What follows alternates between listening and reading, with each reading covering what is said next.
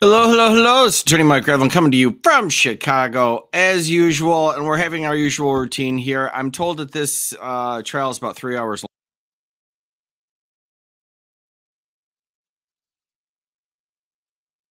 long. What am I doing here?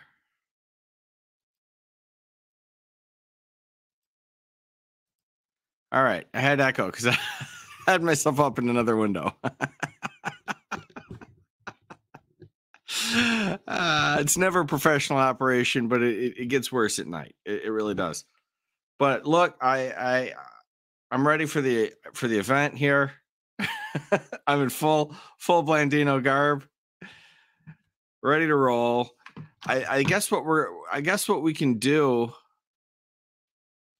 Alex did this to me last time with the chili thing, and it makes me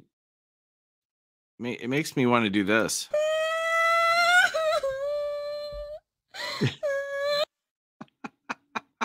I can't get enough of it. I can't.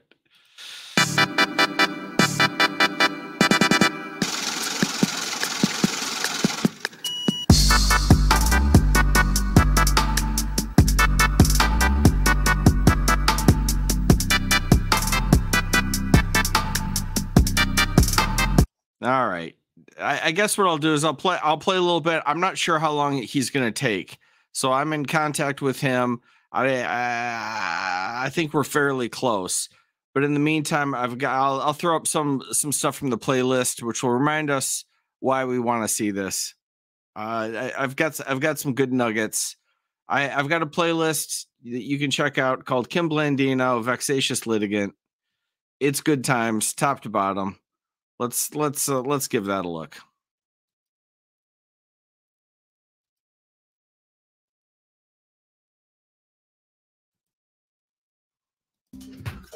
Oh, big stretch.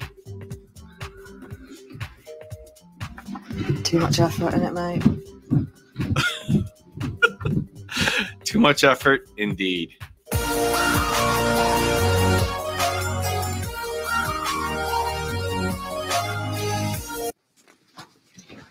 Page what? 10. Page 10, Mr. Walters' matter, 217569. And here we go. It's not Kim's case. Mr. Walters, how are you? Hi, Judge. Pleasure to see you again. Page what? 10. Page 10, Mr. Walters' matter, 217569.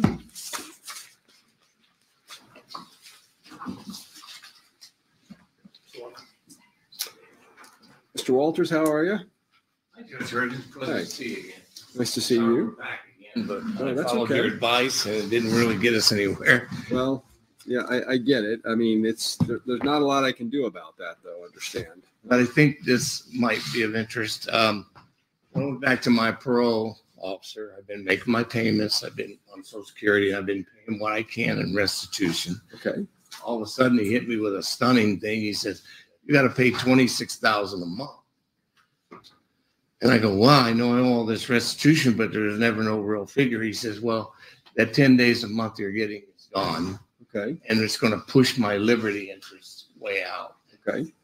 So here's Weatherford. Meaning your parole officer saying you're not going to get your good time monthly if you're not paying restitution. He says you're going to have to go back. I can't do anything about it. You're going to have to go back to the original court. Okay. You got to let them know about the liberty interest and that, and then possibly. Hey, hold on a second. Who's this guy staring at me over here? This is Kim Blandino. I'm trying to appear. I'm a co-plaintiff in the civil case. Okay, are you an attorney? No. Then you need to sit down and quit staring at me like somehow you need to talk to me or whatever. I do need to.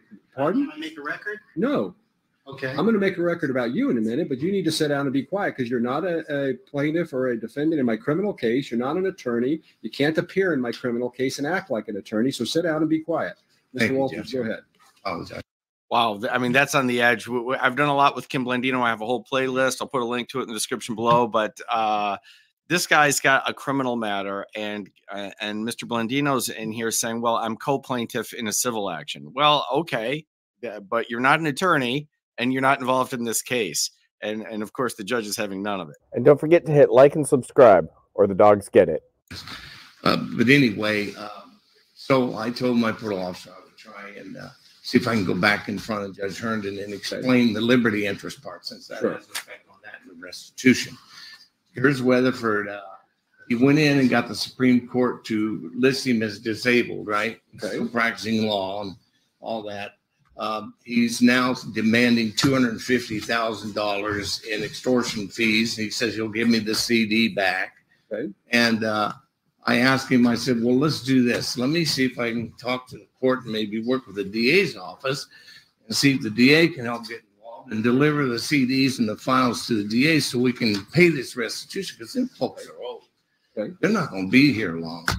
I'd like to get this matter paid. I know, but we have the ability to do it, and then help me with my liberty interest. What I explained before, though, is what you're seeking is to force some individual to turn over some property to you. That is not anything that's involved in my criminal case. That's why I said you got to file the civil case. We did. You know what? Let me tell you something. Did you file write the motions in Judge Escobar's civil case? Yeah, you did? Okay, so let me tell you something. When you want to file motions in court and act like an attorney when you're not really an attorney, saying things like threatening the judge about how judges get kicked out of office for misconduct and all your egregious stuff where you don't follow things, you want to act like an asshole, act like an asshole. But I'm telling you, that gets you nowhere in court. And you know what else gets you nowhere in court? Sitting in the audience of a court while a judge is engaging with somebody and shaking your head and being all demonstrative. So get out. I'm sorry, it was inadvertent. No, it wasn't inadvertent. Don't give me that. It's not inadvertent. It's never, get out.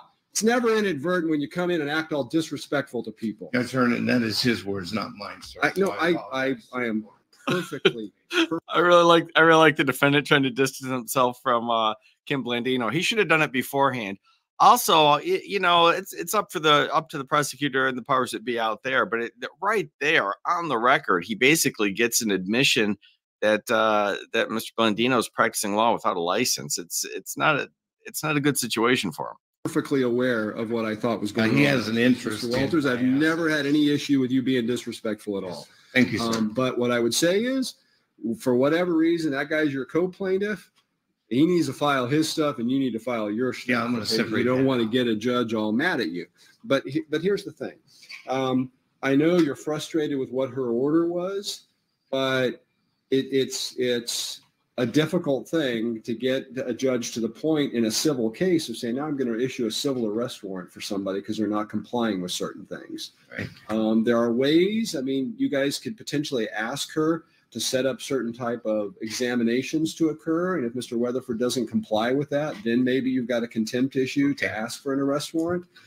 But it's not, as much as I would like to help you, it's not within my jurisdiction to order somebody else to comply with something to help you get money so you can pay your restitution. Is there a way, Your Honor, I could work back maybe through the state and the DA's office, visit with them and have them examine this whole thing and see where we might lie with that? Not really, because all their real obligation in the criminal case is to make sure you had your discovery in the case, not to make sure your former attorney, who we all agree screwed up a lot of things, provide certain documents and stuff to you that allow you to generate restitution. Their obligation, that would be asking them to basically become your civil attorney to go out and help you pursue something from your former attorney, because your former attorney is not being a good guy and complying with what he should comply with. That's why I said the only two options really are go to the bar and see. Yeah, they denied it. Yeah, and only because he said he was disabled and they took him off disabled status, but he's out in Anderson still practicing law.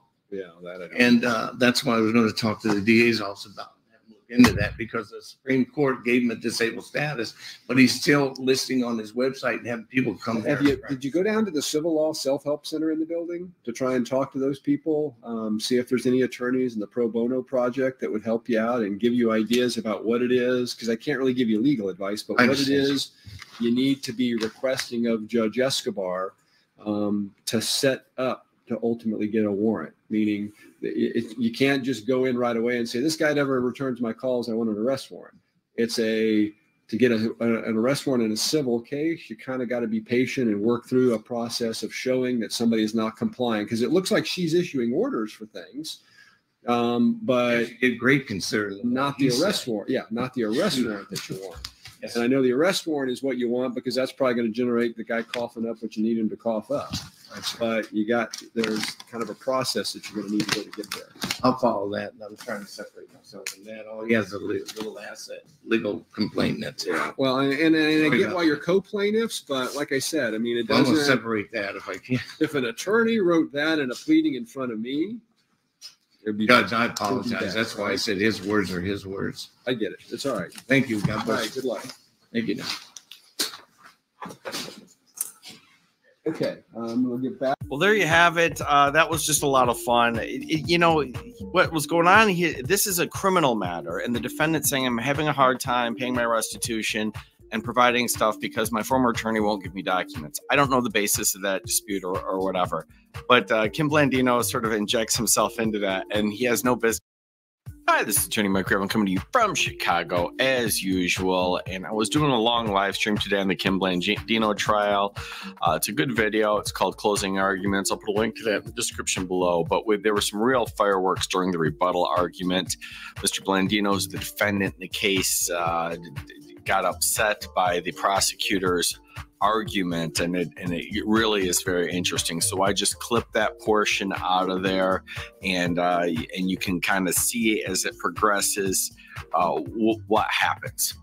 Let's do it.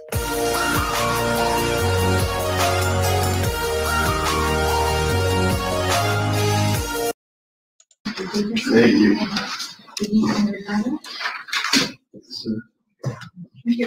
Oh, this isn't to make the world a better place.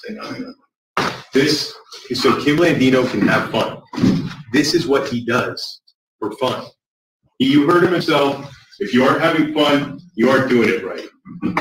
That's exactly what this is about. He told you he was having fun up here today, up here yesterday. He was having fun doing all of this because, as he told you, this is what he does. He goes, he targets judges for investigation, and then that's what's fun to him. He set up his office in his house where this is what he does, his illegal work, as he called it. This is not a matter of some man that's foolishly set off on some random journey against one judge. By his own words, what you've heard is what his course of conduct is and has been for years. He told you that, yeah, he sent these letters to other judges. And despite what defense counsel says, it's not true that he's never gotten a response. He told you himself that he got a response by marshals coming to his house. He knows what he was doing is wrong. He's not just Don Quixote. He's not even close to Don Quixote. He is a man who is obsessed with this cause.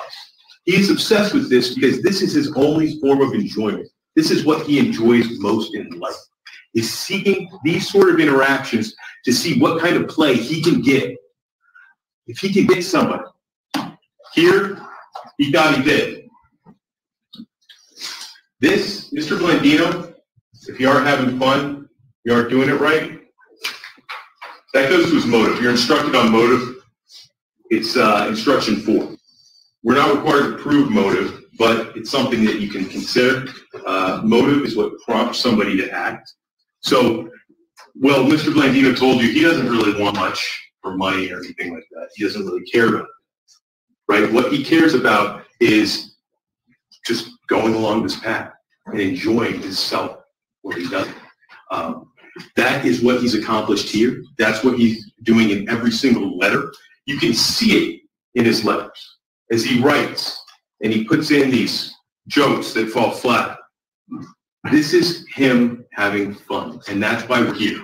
Because Mr. Blandino has decided that this is how he's decided he wants to have fun, is by going after judges, sending them inappropriate correspondence, having inappropriate contacts with them in an attempt to see if he can influence their actions, the actions of public officers.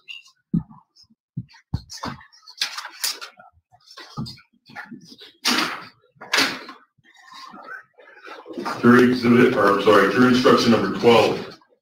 That's the definition of extortion. A person who, with the intent to extort or gain any money or other property.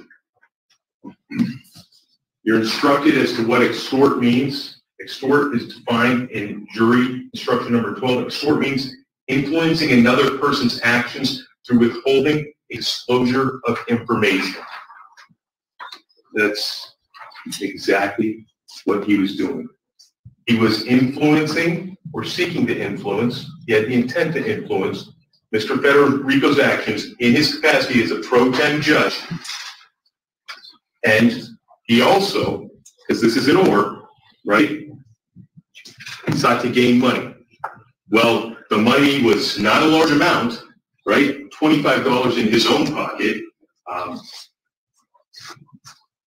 Two different ways here that Mr. Blandino has met that first subsection of the first element of extortion, both by withholding information, right, and influencing action, as well as to gain, what, $25. It could be 50 cents. It can be $2 million. It doesn't matter. It's going in his pocket, and that's what it is. It's going to him. And I'll just note, because defense counsel argued a lot that, well, this is going to repay somebody, and the money's going here and there. It does not matter. That is not an element of the crime. It doesn't matter where the money was going. He said, you need to pay me $25. It doesn't matter what he was going to do with it afterwards. And then, across the whole thing, the next way that you get his intent is Mr. Blandino's intent to influence the actions of a public officer. I'll note for you that throughout every piece of correspondence that Mr. Blandino provided to Mr. Federico, it was addressing Mr. Federico in his capacity as a judge pro tem, in his official capacity. It begins right here.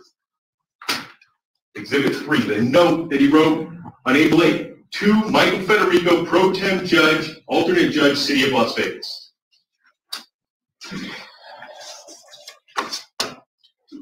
April 25th, 2019, Michael Federico, in his capacity as a judge pro tempore.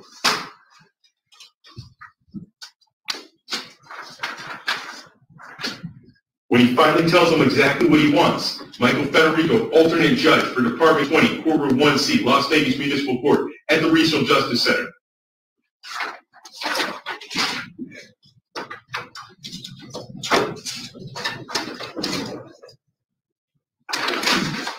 The May 9th letter that he dated because he'd been working on it for several days, May 8th, Michael Federico, in his capacity as a judge pro tempore. All of it, ladies and gentlemen, was directed at Mr. Federico in his capacity as a judge pro tempore, because everything that he sought to do was influence Mr. Federico's actions as a judge pro tempore, as a public officer. None of it is appropriate. It's illegal. That's the bottom line. Even if you buy what defense is saying, that you just want to sit down, though we'll go into that, and his own words belie that. If he says, Mr. Federico, I'm going to file complaints against you unless you sit down and talk to me, that's extortion, right? That is extortion. Defense went on and on about Detective Mead said, yeah, you can ask to meet with anybody. Yeah, sure. You can say, hey, look, I want to talk to you. I want to meet. But you cannot threaten somebody to do anything. This is not, as defense counsel said, a form of theft, as much as it is a form of coercion. This is a way that what the law has done here is made it illegal for people to say, I want you to do something, or else I'm going to do this other thing that you really don't want me to do. Because here, in this case, those things, imputing disgrace upon Michael Federico by filing a complaint with the Nevada Commission on Judicial Discipline, by sending all these things, these horrible allegations to his bosses, all of that, by filing criminal charges with the FBI, all of those impute disgrace.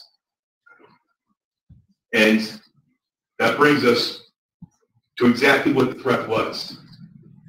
Here he threatened, Mr. Blandino threatened to accuse Mr. Federico of a crime, namely a federal civil rights crime, and accusing him of that to the FBI, as well as to expose him to disgrace.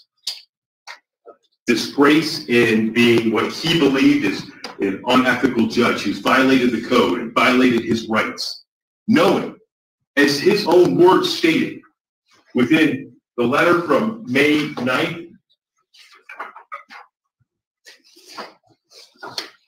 knowing exactly what this means.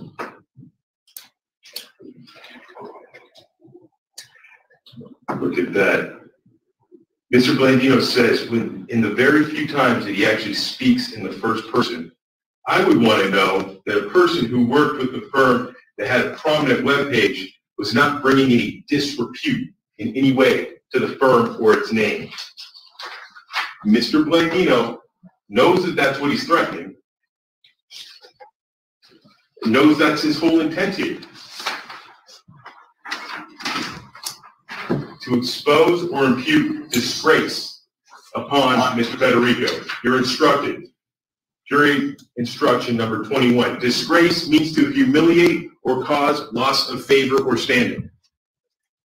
You heard from Mr. Federico what the effects of these actions could be and would be, and it was humiliating and could cause loss of standing and favor. In fact, when Mr. Blandino starts ramping up his behavior, right, when he doesn't get the response that he wants, and I'm not talking about the first response or the second response, I'm talking about the response on May 15th, 2019. After that letter that he sent on May 9th, 2019, when he doesn't get a response back from Mr. Federico, and he ramps it up to the next level, he makes good on his threat. He makes good on his threat to expose Mr. Federico to disgrace by actually sending everything that he already sent to the managing board of directors of this firm, all of his bosses. And what did Mr. Federico tell you about that? It was humiliating. It was humiliating. That's it. Mr. Blandino has committed extortion so many different ways in this case. Not just one. There's not just one avenue of extortion here. And it begins with Mr. Blandino. It begins right there in the note that he wrote on April 8th, 2019. I am ready to begin filing my complaints against you, indicating that it's for his courtroom activities, including violations of the code. He indicates that he's required by his religious beliefs and practices to give him an opportunity to negotiate a settlement. Please let me know within the next 10 days, indicating how serious he is, because he's been effective. He's been effective because his last two letters have resulted in letters of caution. So please don't take this matter lightly.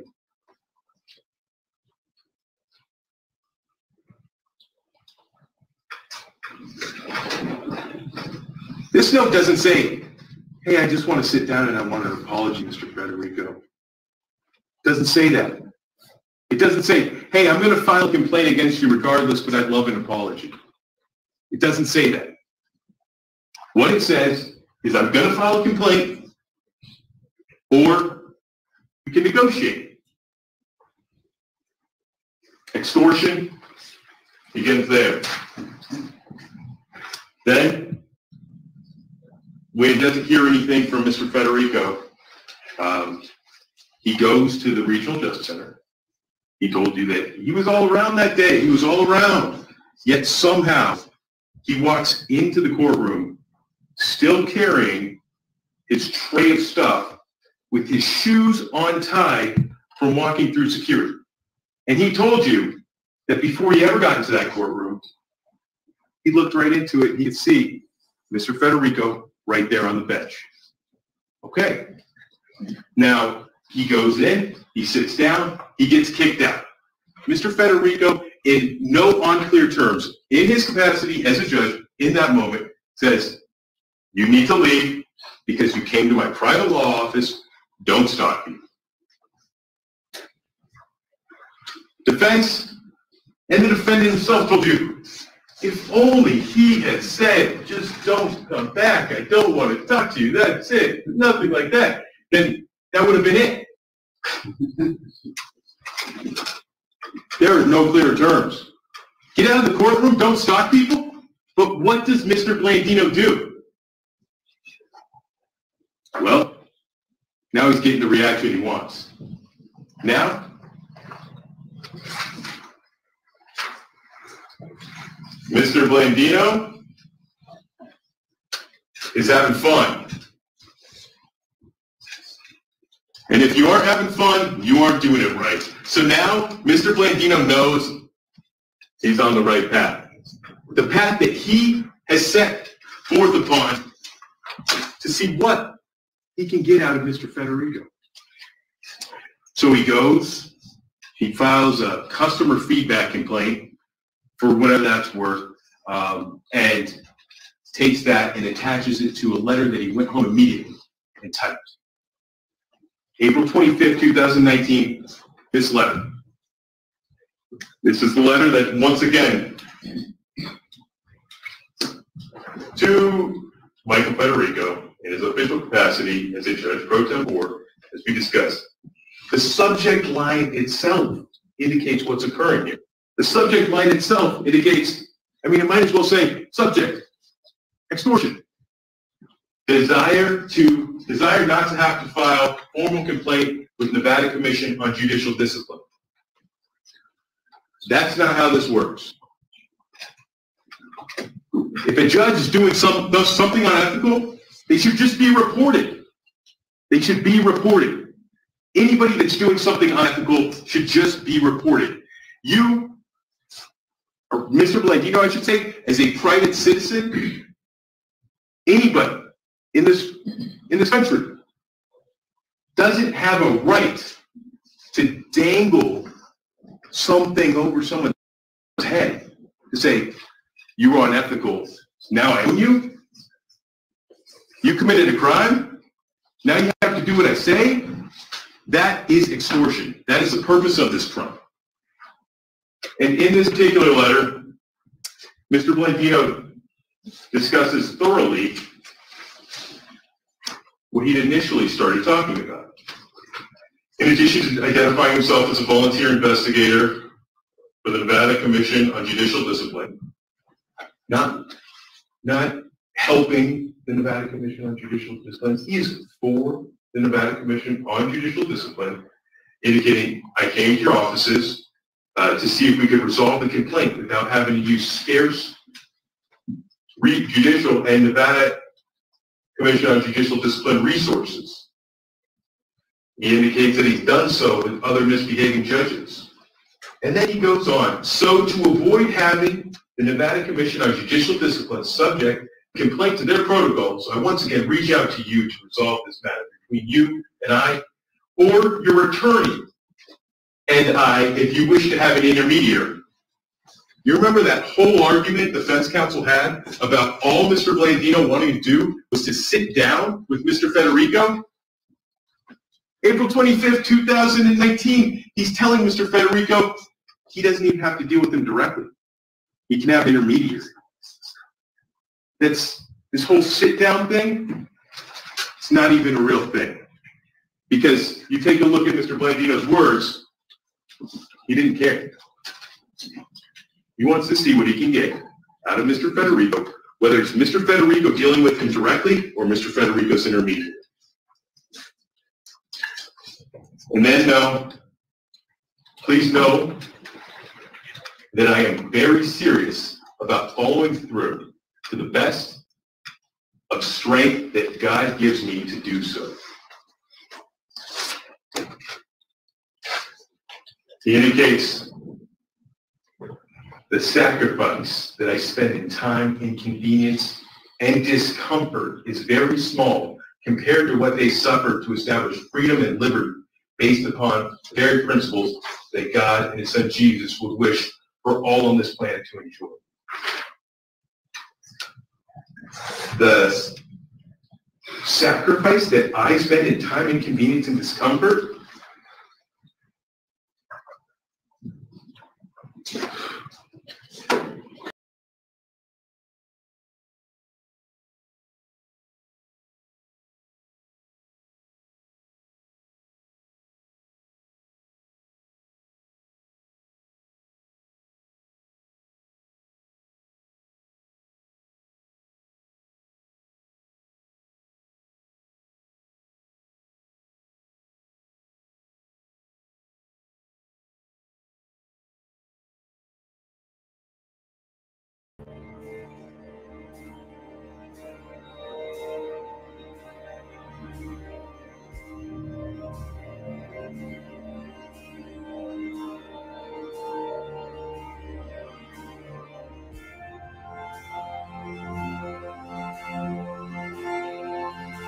Bomber, we missed the best part of that when Kim blows up. I might have to go back. Whatever, it's on the playlist.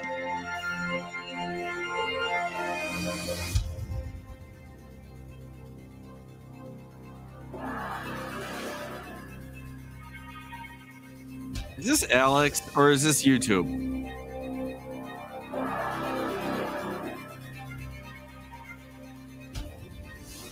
Someone needs to stop with this production value. Make me look bad.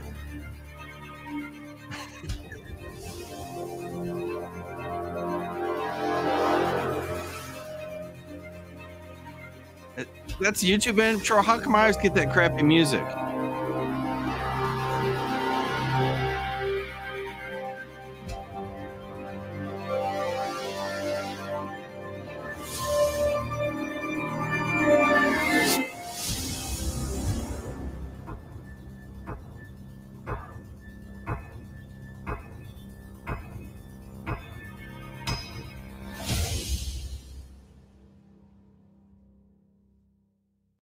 And wherever I go, I get comments, some negative, some positive.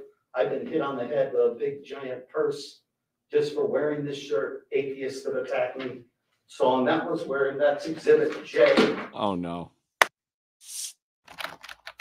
Glad I have my ASCAT for this.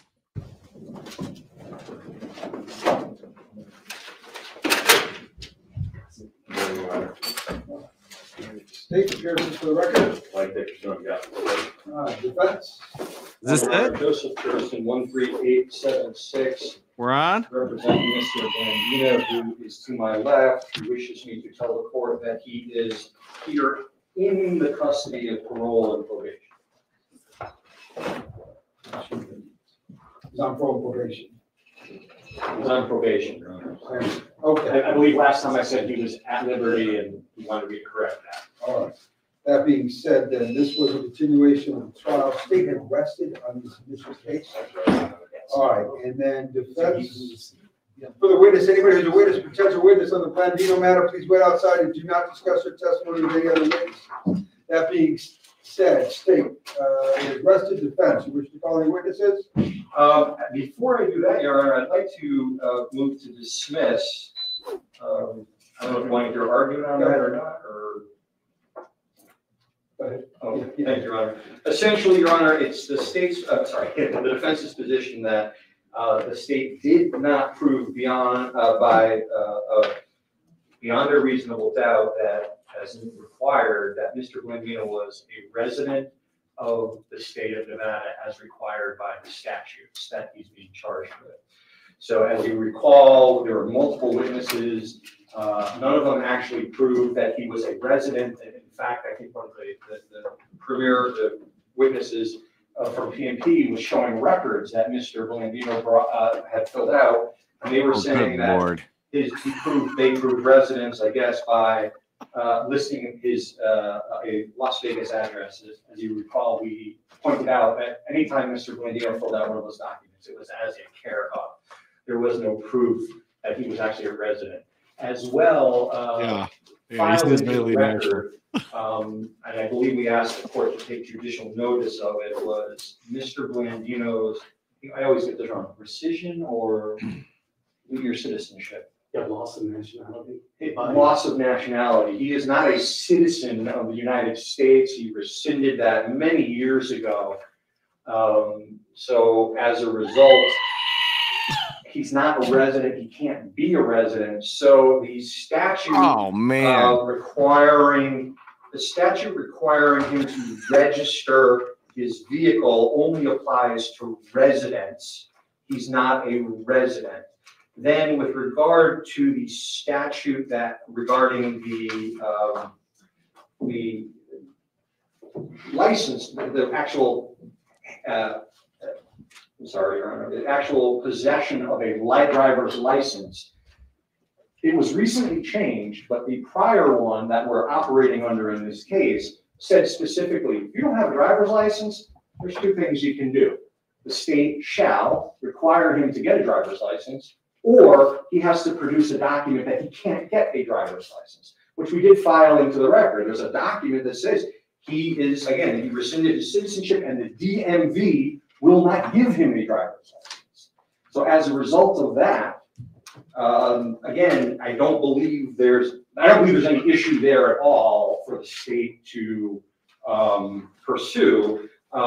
So given all of that, the totality there, we're looking at a situation where there's one statute that just really doesn't apply because he can't get a driver's license, and the other, the state has not proven that he is a resident, requiring him to have a Nevada registration. Now, the interesting part, Your Honor, is it's not like he was driving around willy-nilly without a registration. He had a legitimately registered vehicle in the state of Montana. So he's not driving around without a driver's license or anything like that. He is driving, it's a permanent permanent registration.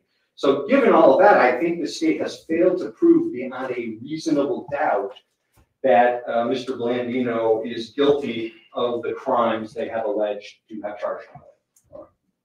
Before proceeding further, Mr. Dickerson, I got a notice of denial of disqualification under NRS 43.550. That's the document that we're talking about.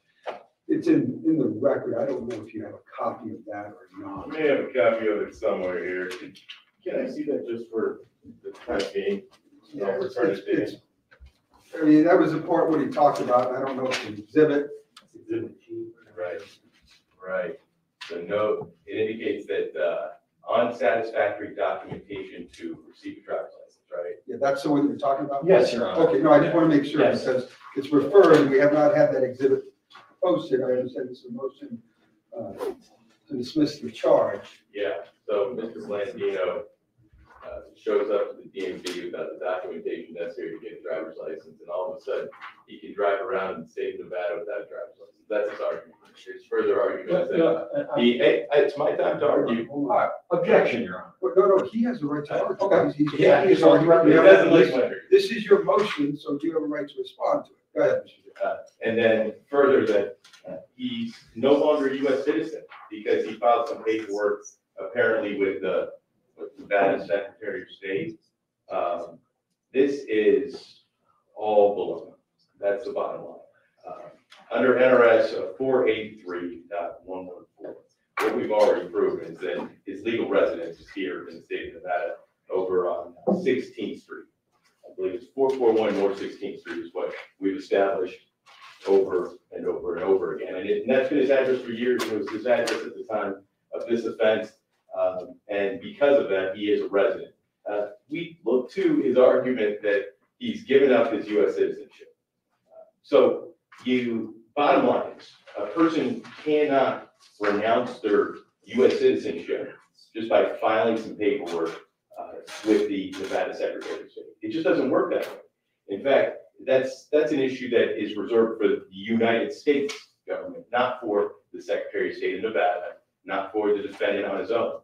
This is something that is in law under Chapter 8 of the United States Code, under the Immigration and Naturalization Act.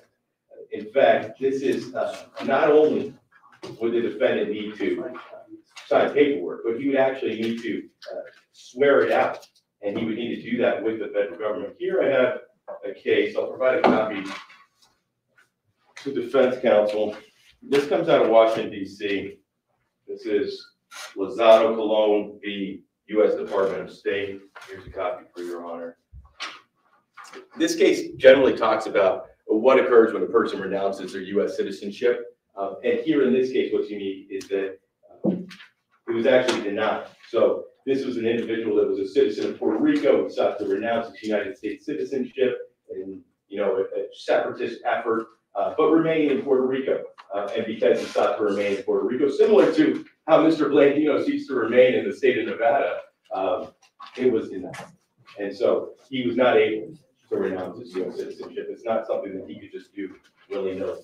The fact of the matter is that Mr. Blandino is a United States citizen, despite him not wanting to be a United States citizen. On the driver's license, he showed me documents under NRS 43.4550, request to disqualification. That statute specifically says that a person must provide a driver's license. Must be driving with a driver's license. And if not, court shall require any person convicted to obtain a valid driver's license to produce notice of disqualification of the department.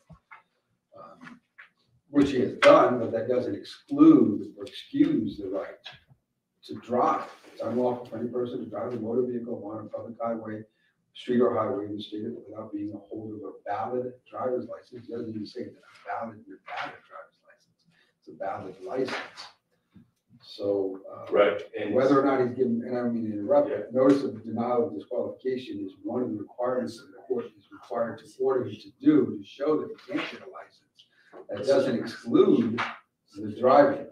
So, as to the no driver's license issue, motion's denied at that time. As to the registration, you understand the argument they're making on that. That it's not a resident, right? That it is a registered vehicle out of Montana. Proceed on that argument. Yeah, so that goes to his whole argument there is that he renounced his U.S. citizenship, so he can't be a resident, and that anytime he's written his address, which has been established as in fact being his address, where he lives, his legal residence, he writes Kara or C/O in front of his address. It's just typical sovereign citizen rhetoric to try to get around the laws of this state, the state, and the laws of the United States. Bottom line is that is also below, right? We have proven that for years he's lived at this address based upon records, based upon testimony. This is where his registered address has been for all these years, and including the time that this stop happened. So he is a resident. That's the bottom line. Is renouncing his U.S. citizenship is not an actual thing. He has not done that. Mr. Gerstein, your response. Thank you, Your Honor. Your Honor, I take umbrage with the constant use of the word baloney. Come on. However, Title 8 U.S. Code 1481, Section A2, basically says a person who is a national of the United States, whether by birth or naturalization, shall lose his nationality by voluntarily performing any of the following acts with the intention of relinquishing United States nationality. Section 2, taking an oath or making an affirmation or other form of declaration of allegiance to a foreign state or a political subdivision thereof after having attained the age of 18 years. Mr. Blandino has done that. That's the only requirement. It doesn't say you have to go to the State Department or do anything like that. He went to the county clerk and made a declaration that he, in his mind, is a citizen of the Kingdom of Israel. The clerk of the county took that in, wrote it, and granted it.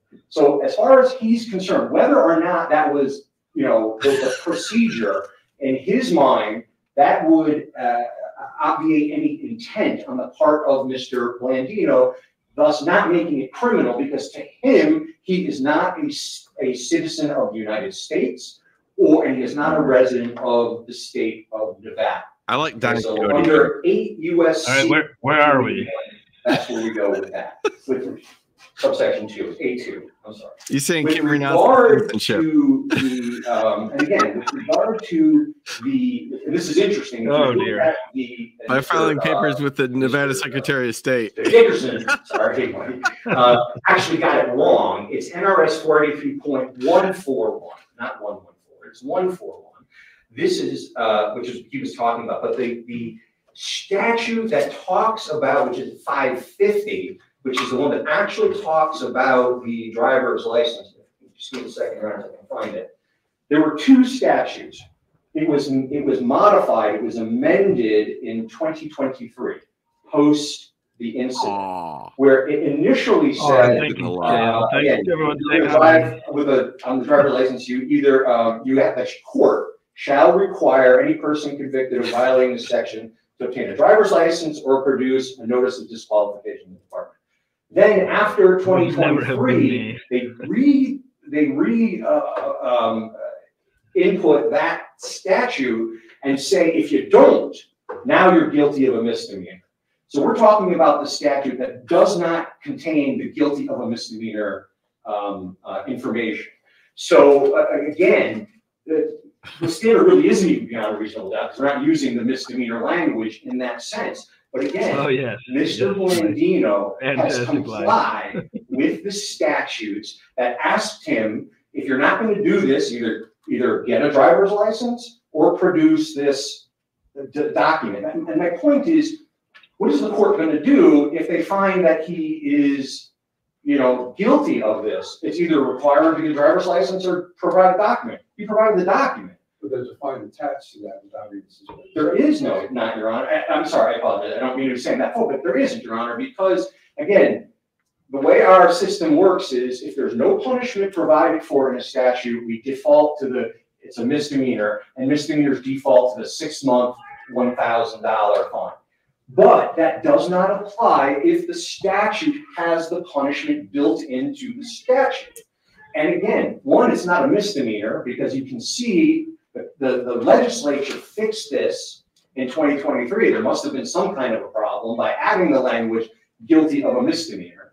So our argument would be, one, it's not a misdemeanor at the time that this happened, but number two, the punishment is contained in the statute. You can either require him to get a driver's license or have him file this document. That's a little different then, because if I find him guilty of that, then I'm restricted on what I can issue penalty-wise. Your argument right now is that the state hasn't had its burden as showing in the initial case that he violated the two statutes that he's on trial for. That is correct, Your Honor. So we're kind of getting in front of. I understand that I may be on not the best. Where are we exactly in the this? license aspect? But I'm making the beginning. I hate to tell you. As far as the is he doing a motion to dismiss the registration is concerned? Again, okay. I mean, what can I say? The arguments, nothing. You saw the record every time. Of course not. Mr. Blandino, smart like fox. Settle in. Down care of every time that he was asked to put his address in. The state simply has not proven that he is a resident of Nevada, requiring him to register a vehicle in Nevada. His vehicle was registered in Montana on permanent registration. In the courthouse today, and he was showing me all his NRS about how he's not a resident of Nevada. Who, Kim himself? Yeah, no, I had a chance to talk to him. Or Joe? Kim. Mr. Blandino is asking me to just remind the court that the requirement is of a legal resident. That is the term in the statute that it is legal residence. As a result, again, we don't have to pause it 1 sec. I mean, that when he says my client wants me to do, you know what that's code for? Yeah. Legal resident. Yeah. Correct, Your Honor. Oh yeah. Registration of the vehicle in the state would be sufficient. As well, Your Honor, as well. And again, as the license. I'm sorry. As well as the license. Well, Your Honor, without my client's going to testify. I mean, but what I can tell you is, Mr. Dickerson did put into evidence Mr. Blandino's Kingdom of Israel passport, which he believes affords him the opportunity to drive as a resident of the Kingdom of Israel, Your Honor. So again, the question again, the state has the burden of showing beyond a reasonable doubt that they fit all the elements of the crime, that Mr. Blandino, fit all the elements of the crime. I do not believe that Mr. Blandino was intentionally, doing this. Again, I think I'm better grounds on the resident argument than the driver's license argument. But again, that's kind of where we stand right now. So one thing, to the Kingdom of Israel. When the Kingdom of Israel existed, there were no cars. There was no driver's license. That's because the Kingdom of Israel existed until approximately 930 BC. Nice. Nothing that history lesson here. Right now. Oh, he looked that up. He had to Google that. In the law or in fact. Is that just common knowledge? Do we want to talk last? Yeah, I know, but do we want to talk about that, the signing of the Constitution, the Second Amendment, AR-15s? Any further? No. At this time. No, that's quite all right. Deny the motion at this time. I think there was enough. Yes, let's get into it. We brought this matter. I'm going to deny your motion. It's still 3 hours and they didn't even get into it. Defense, call your first witness. Well, Your Honor, I understand that Mr. Blandino himself would like to testify. As the defendant in the case, Your Honor, I have admonished him of his Fifth Amendment rights to not do that. I have discussed with him the implications, pros, cons, etc. Mr. Blandino, after hearing that, has decided that he still wishes to testify. Given that and knowing what he may or he intends to testify about, I don't believe that I can assist him in his testimony for various reasons. I'll be happy to explain them. Oh, get your popcorn ready. If you wish. However, Mr. Blandino wishes to testify. Excuse me. Yes. You want a minute or two to talk to him because I'm going to canvass him regarding his right to testify. No, Your Honor, I'm assuming you have already. We have, Your Honor, to ad nauseum. So again, I believe Mr. Blandino is going to have to testify in the narrative without my assistance.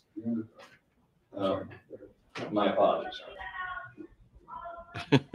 Go ahead, you can finish up. So he's testify in the narrative. Joe's a great guy. In the narrative, however you would like, if you'd like him at the table on the He'll come up on the stand, etc.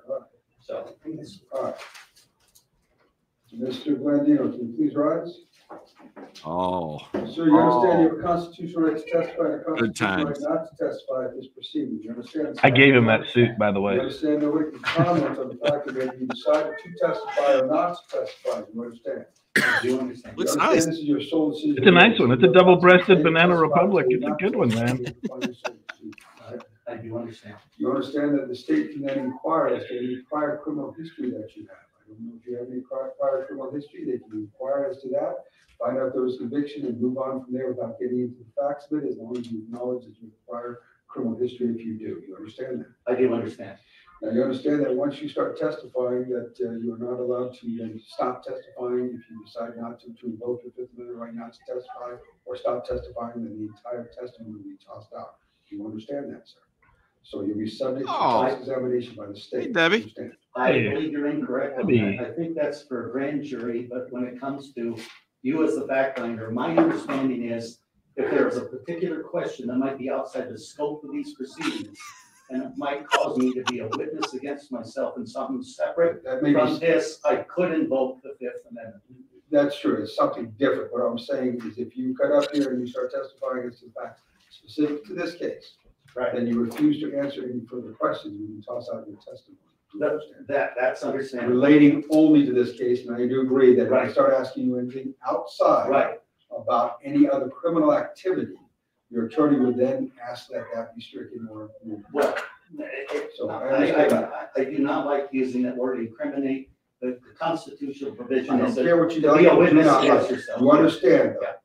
That if I might that be if you a witness refuse against to yourself. answer questions. Sorry to that relate disappoint you, to Debbie. these incidents, to these facts, the elements of these charges, and you decide to invoke the Fifth at that time, I would throw out your entire testimony.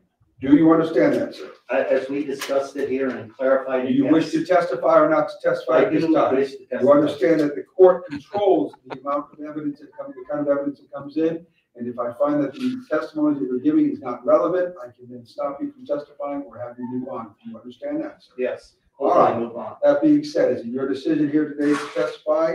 Yes. And you've done so after discussing this matter with your attorney. Yes. Come take the stand, raise your right hand, face the clerk to be sworn. On my religious beliefs and practices and where this, I cannot raise my hand. I cannot swear or affirm, but I can declare under penalty of perjury that I will tell the truth, the whole truth, nothing but the truth, and that I can be prosecuted. Yeah, you just can't make anything easy, can he? Is that acceptable? The affidavit you're going to do is not under penalty of perjury. It is not relying on under God. You understand? You will affirm and give an affidavit regarding that matter. You understand? You will raise your right hand also on that matter. You understand? I cannot do that. I can testify under penalty of perjury, understanding that I have to tell the truth, the whole truth, nothing but the truth. Do you solemnly swear to tell the truth, the whole truth, and nothing but the truth? Do I solemnly swear? You affirm that the testimony that you're going to give right now, Do you affirm Mr. Gersten, I cannot swear or affirm. talk to him on this matter because this. I testify to Gordon versus I Idaho. will give him the affidavit and I acknowledge that he doesn't have to swear under God or any deity. I will give him that. He is correct on that. But he will follow my directions. I can declare under penalty of perjury. Can I declare Or under he penalty will of go perjury? into custody. So if you want a minute or two to talk to him, you can talk to him. Thank you, Your Honor. If I may. Do you want me to go down there or you can come on? Oh my God. You want me to go down there? Please come over here. By the way, he did all this in the last trial. I don't know if his religion changed.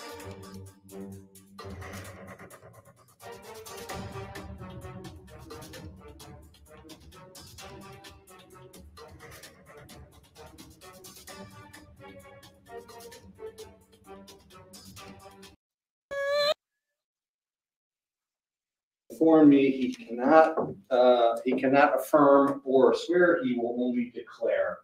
I've explained to him the situation. I don't know where to go from here. I have had this conversation with him numerous times, and again, we're kind of where we are. And that is why he is there right now and testifying on his own, so. We've gone full Monty Python now.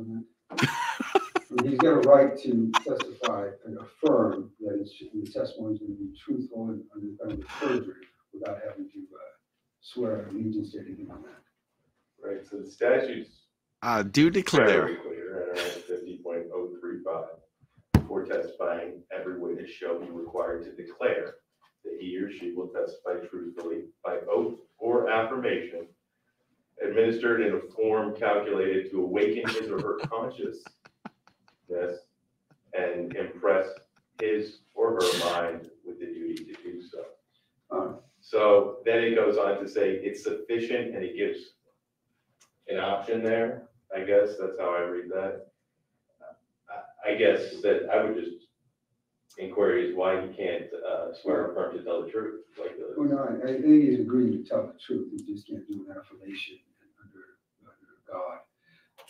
So I guess we have you do solemnly swear to affirm the evidence you shall give in this matter. Shall be truth, the whole truth, and nothing but the truth. That's an affirmation. I think that would satisfy the statute, correct? Each witness shall be required to declare that he or she shall testify truthfully by oath or affirmation, administered in a form calculated to awaken his or her conscience to press on his or her mind duty to do so. So we can ask him that you do solemnly affirm to testify that the evidence you will give in this matter between the state of Nevada and Mr. Dennis Blandino shall be the truth, the whole truth, and nothing but the truth. Assertion of this affirmation shall be made by the answering I do. Right? that works. All right.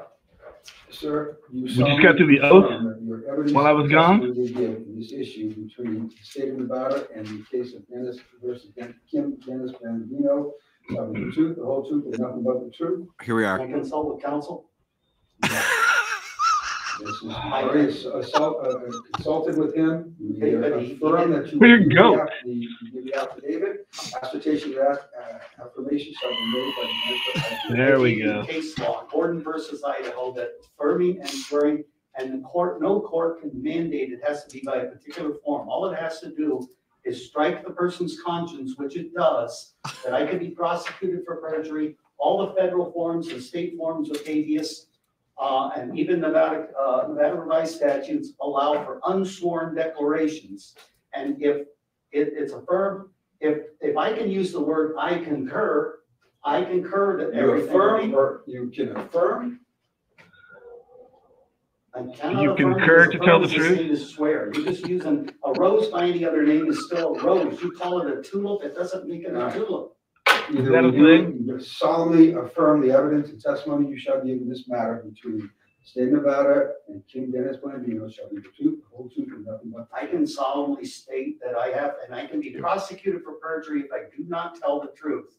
I mean, my conscience is as struck, maybe more than 99%. You will not affirm that you will, the evidence and testimony you shall give. I cannot use the word affirm. All right, Mr. Blandino, Mr. What's wrong with the word affirm? Are you getting an affirmation from him, which is the subsection of the word affirm, affirmation? Your Honor, I mean, it's an affirmation. The root word is affirm. Yes. That's an affirmation. I don't disagree with you. I can use the word confirm, Judge. I can use the word You confirm. can use the word affirm. Affirm is the same as swearing. Your Honor, say affirm, and we have no problem. Again. Yeah, he wants to see swearing. He's about to hear it, Gordon probably. versus Idaho, I think it was. Maybe that case. That's his problem. Obviously, you understand why he's now up there on his own without me. I don't know what else to, other than quoting that case. You know, this is his solemn belief, or I can't even use solemn, but this is his belief that he can't do what you're asking him to do. I have nothing further to add to that. Mr. Dickerson? I don't know how this is so. I testified in district court with Judge Levitt, and she accepted what I had said. Every other court I've been in where I've testified, and I have testified in other courts, they've had no problem with this. I didn't even anticipate it'd be a problem, but just in case, I gave Gordon versus Idaho, which has been sustained throughout the years. That was an 85 case, I believe, or 87. It says that no court can mandate, it has to be in a particular form, as long as the individual given the testimony by oath or testimony affirmation. is struck. Under Miranda versus, Their conscience versus is state, struck. I can give you oath or affirmation. That before testifying, every witness shall be required to declare that he or she will testify truthfully by oath or affirmation administered in the form calculated to awaken his or her conscience. So we go by oath. Accept that, Mr. Dickerson? Yes. All right, so by oath, you would agree that testifying that the information that you're to give is truthful information under the penalty of perjury, and you'll testify truthfully under oath. My oath, my yes will be yes, my yes will All be right, you no. understand that. All right, have a seat. Thank you. This is Mr. Blandino, you may proceed to the elements of these charges. You may give testimony by way of I have to give a foundation first, of course. My name is Kim Blandino for the transcript. I'll use the middle initial D, Dennis, I never used. So it's K-I-M, middle initial D, and then B-L-A-N-D-I-N-O. I was born in 1955 in Great Falls, Montana. I have an exhibit A to that. Here's a certification of birth record from Montana. I'd like to introduce that. That's exhibit A for the defense. So he can testify, Your Honor, but he's not going to be representing himself and moving in exhibits out the yard. Mr. Gernston. Yeah, Your Honor. Here's the problem. Give me a declaration. I mean, I don't think the question of whether or not you're born as a citizen or not. Again, Your Honor, you understand why I am sitting here and not leading this testimony now. I don't know. I don't see the relevancy of it. It'll be the court I'll get exhibit. to that. Allow it in there. Go ahead. For a court exhibit only. Go ahead. Okay. Is that going to be entered into? It is court exhibit. Court exhibit A. Okay. The question, the issue is whether or not on the date of September 16, 2022, the resident failed to obtain a Nevada registration and drive without a valid license. Those are the issues that we need to address. Right. Exhibit B is a letter of identification dated by my late parents, 1998, that I am who I say I am referencing. the passport that the defense has is Exhibit 2 or 1, I don't know which one it is. That'll be Exhibit B. Exhibit C is my Arizona identification legally obtained, showing the address Highway 95, number 505, which is an address that has been maintained by me for at least 25 years, I think, which is not my legal address. It's also in Cara, but Arizona. That's the copy of the Arizona ID. This was presented by Officer Martinez, and I presented that to her, and she said, "Well, where's your license?" That was when the question of the license was asked.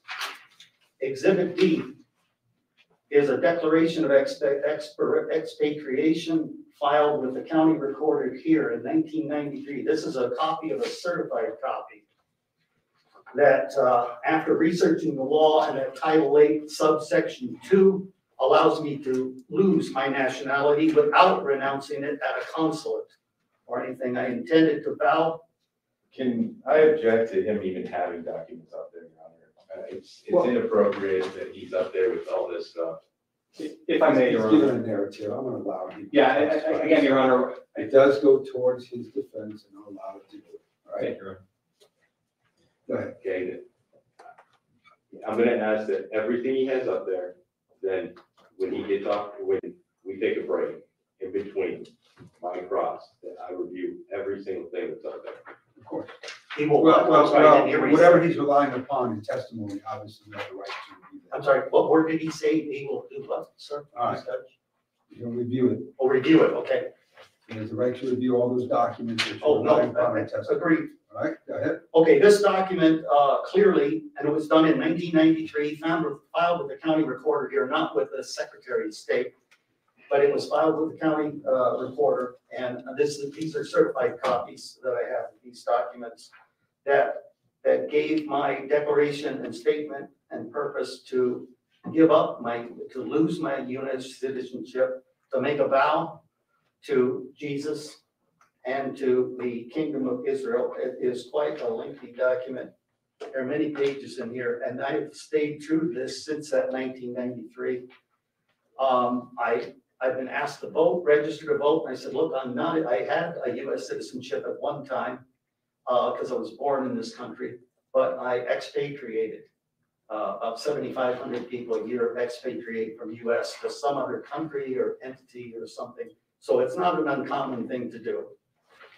It's not required to do it at a consulate. So that would be Exhibit D, or wait a minute, is it C?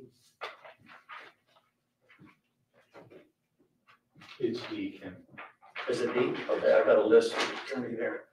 This is an application for driving privileges at the thing, which is what I had to look at before they gave me this denial or disqualification that was filed in this court.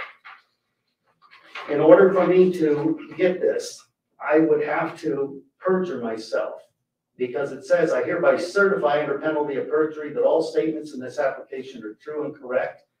And as this later document, the disqualification that was referenced earlier would state, it's a real thing. He hasn't done it. I am not a resident of Nevada, therefore I cannot get a driver's license among other reasons. But if I were to say that 441 is my legal residence, I would be committing perjury if I signed this document. I don't believe any court in the land can require me to commit perjury. Then, what do you have marked as a DVD? Okay, this is the notice of disqualification, and I want to post this in as an exhibit. That's Exhibit G. The thing is they said, look, you can't get a driver's license for a number of reasons, and they post them and they ran out of lines. This was validated, and this actually is a copy of a certified copy. I asked them to certify this copy for authenticity's sake and to be authenticated under the Nevada statutes on authentication of documents. But the main thing was that I cannot, under my religious beliefs and practices, I cannot enter into a contract with the state of Nevada the state of Nevada basically declared war on me anyway in 1992 when criminal charges were brought against me. That's Exhibit G. Exhibit H.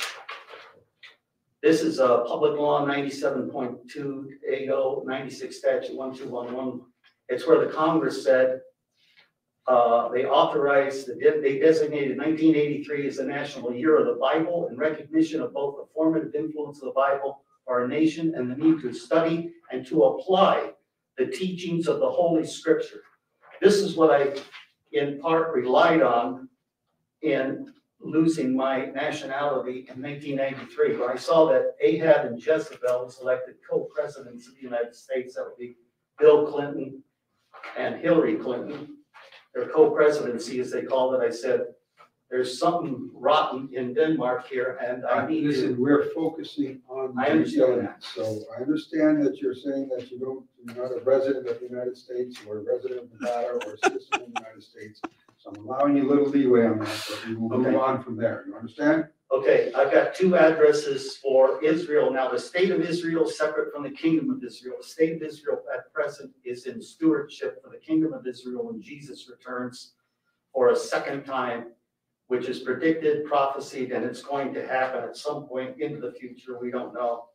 So I've got two addresses that I can go to as soon as I am able to go back to, or to Israel, which it would be the state of Israel, but by the time I get there, it could be the kingdom of Israel. This is the Mount Olives Hotel, 97 Rabbah Al Adawaya Street, Jerusalem. Could be. And then there's the Abraham Jerusalem Hotel in Jerusalem as well. I also have written on this, this is Exhibit 8, Exhibit I Exhibit.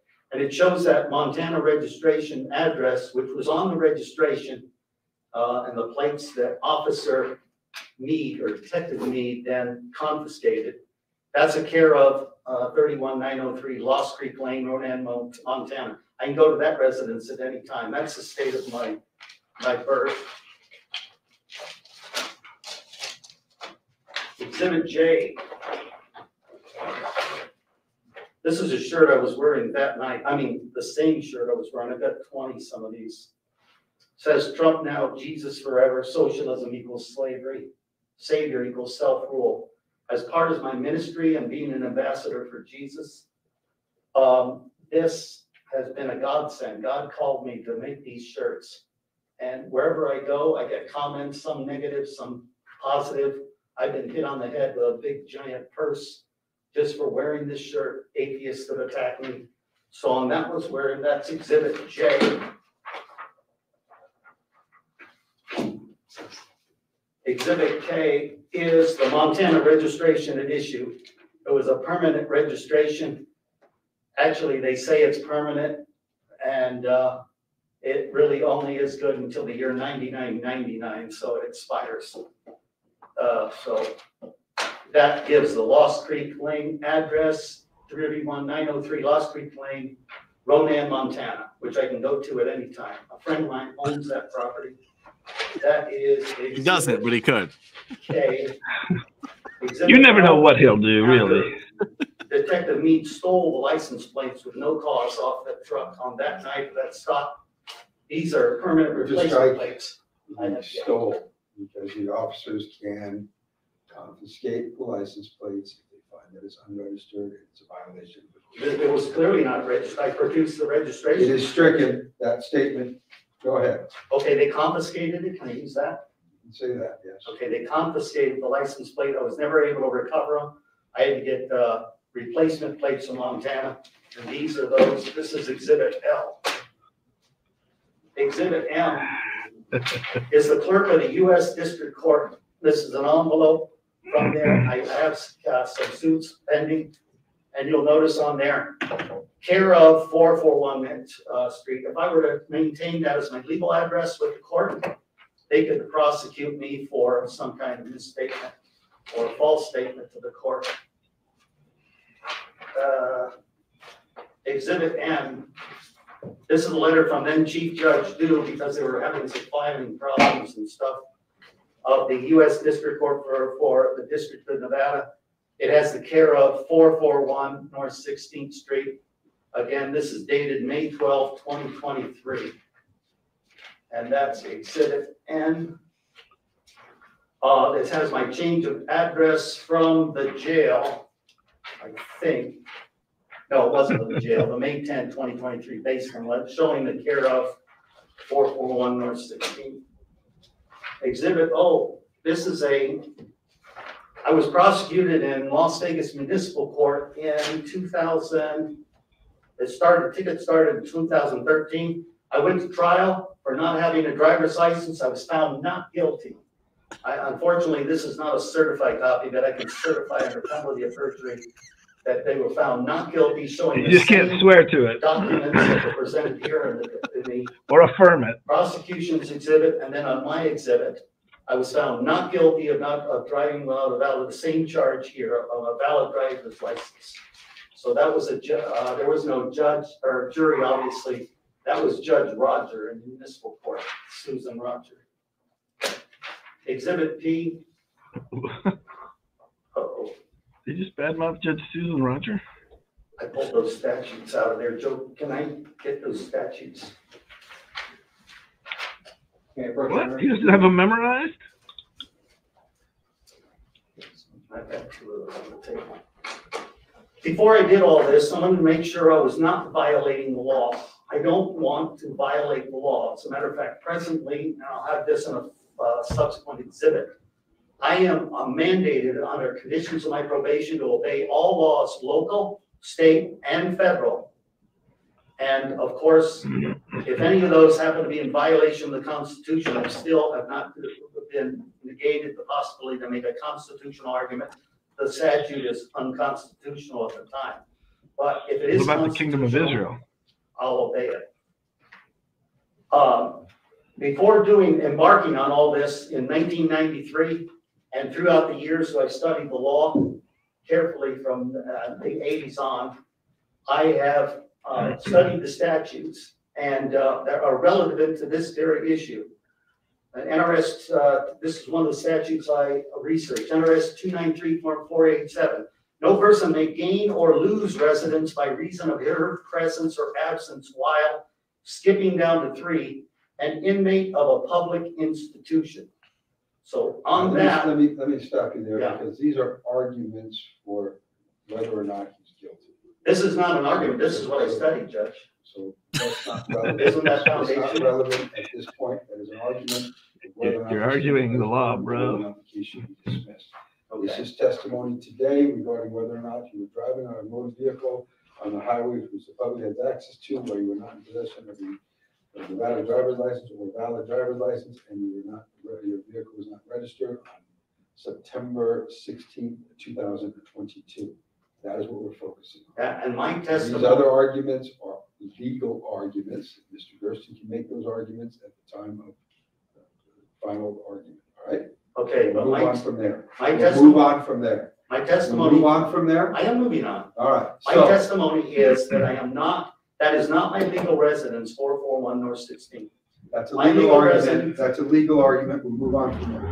Well, it's a matter of fact in my mind. I understand that, and that's a legal argument that Mr. Gersten is going to be making. You can say that you were on probation or parole, that you were required to stay in California, Nevada. You can show proof of that, and that would then go to the argument of whether or not you were able or required to have a registered vehicle. All right? Okay, well, these statutes that I copied from the NRS, that would be Exhibit P.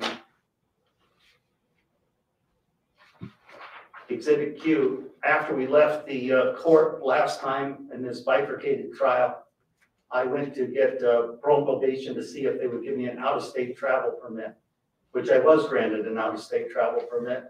And in the reasons they said, it states here, let's see, to escort a friend, part of religious beliefs. So that would be Exhibit Q. That just shows that I have to have written permission in order to leave the state. This trip ended up not happening. She didn't have to go, but she needed an escort. She asked for an escort, and I was going to escort her despite the risk of going out of state. I think there was some false testimony or misleading testimony. Objection. I need Sustaining to the rebut. objection as to any testimony given. You may testify. I'm as to rebutting what you want to say. testimony. This is not time for you to rebut. And to give testimony regarding the issue of driving without a registration or no valid license on September 16th, 2022. Okay. Well, Exhibit R is an order to travel out of state, which I did go see my son get his PhD, and this was granted in 2021. So I wasn't here all that time. I did get permission to travel.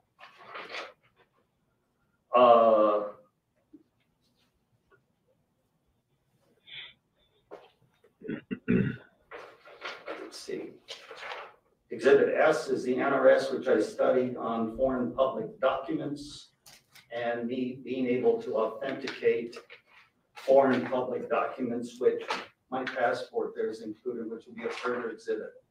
This is my judgment of conviction, which relates to residency in the trial and puts me on probation. This was the conviction, July 12, 2022, and the judge ordered, you shall not leave the state without first obtaining written permission from the Division of Parole and Probation, which is what that document did. Didn't need to use it. So that makes me a prisoner of parole probation. You was the amended judgment of conviction. Now, this amended judgment conviction came right after the jailing of me, and so the judge added this provision in there.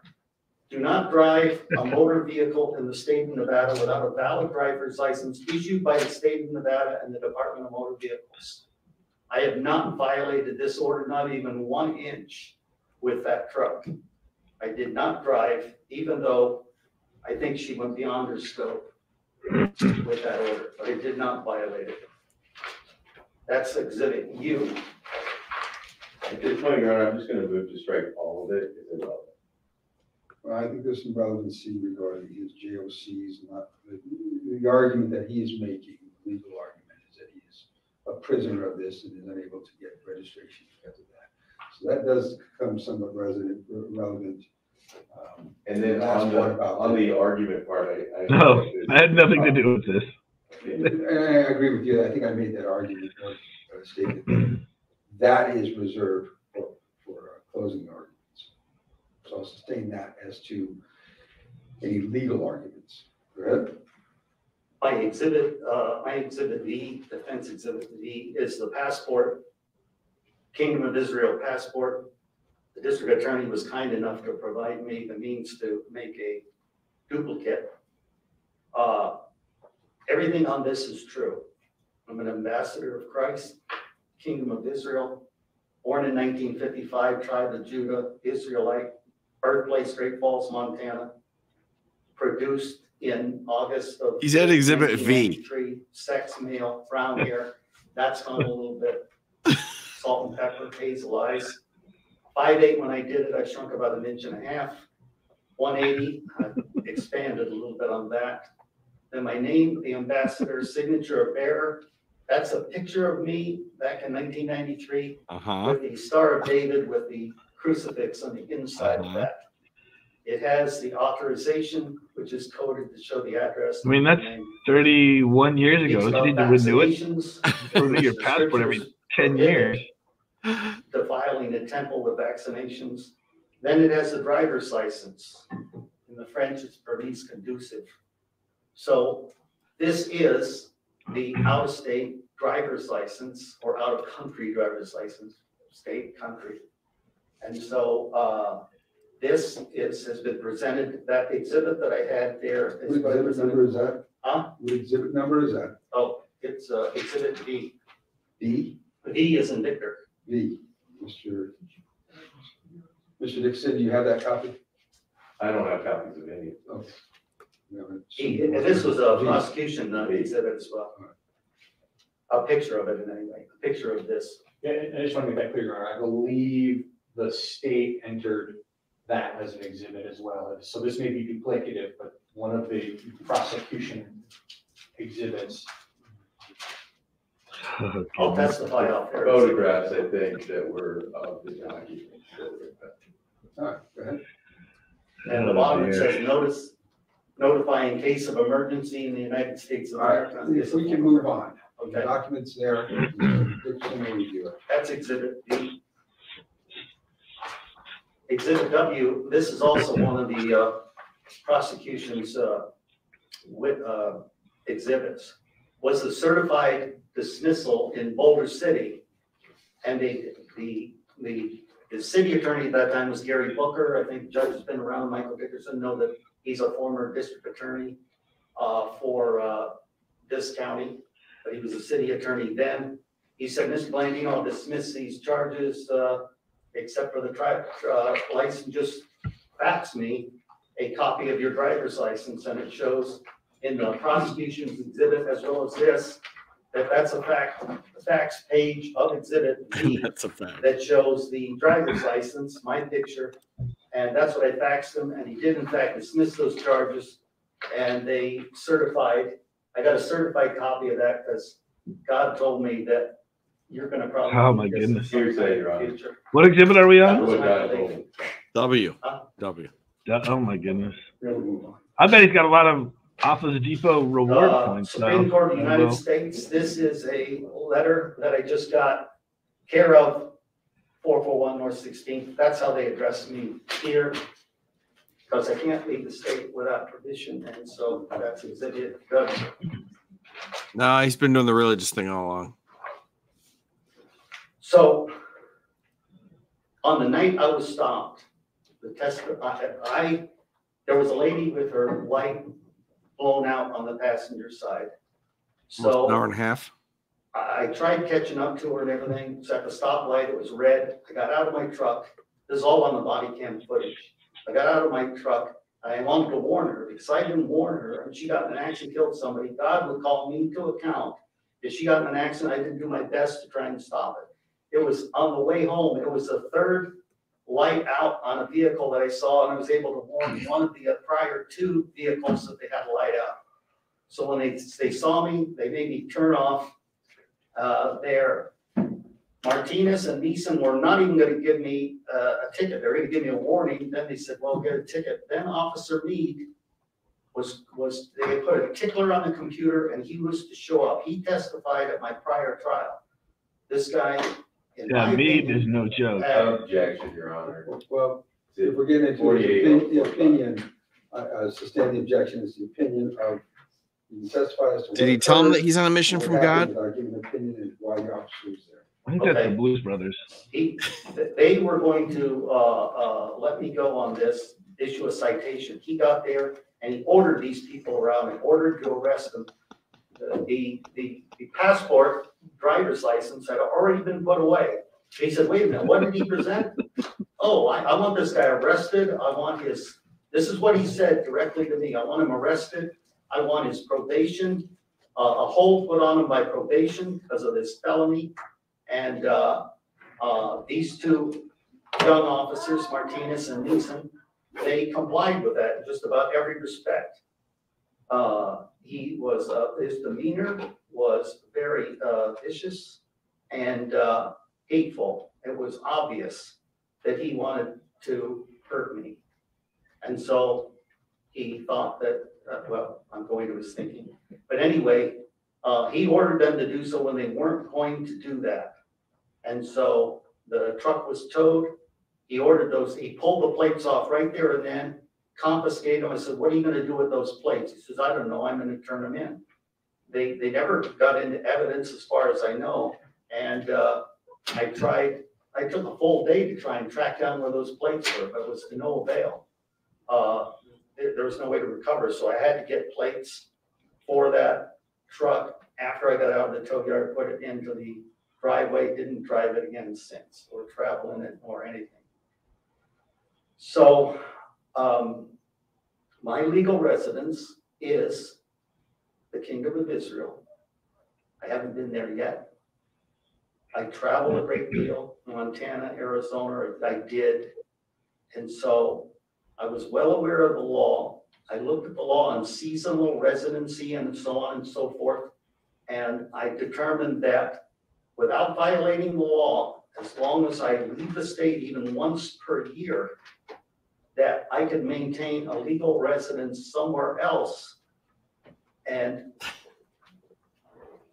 I could maintain even other residences like in Arizona and then Montana, which I've been back to Montana and Arizona since 1993. And I've traveled in that vehicle. In the Kingdom of Israel, I'm licensed to drive conventional motor vehicles, bicycles, horses carriage. In this state, I've driven backhoes and construction equipment on the road that don't go to 35 miles an hour with the orange triangle, for which a driver's license is not required at all. With an orange slow-moving vehicle triangle in the back of the backhoe. There we go. That's him rolling down the street in an excavator. Blandino on a backhoe.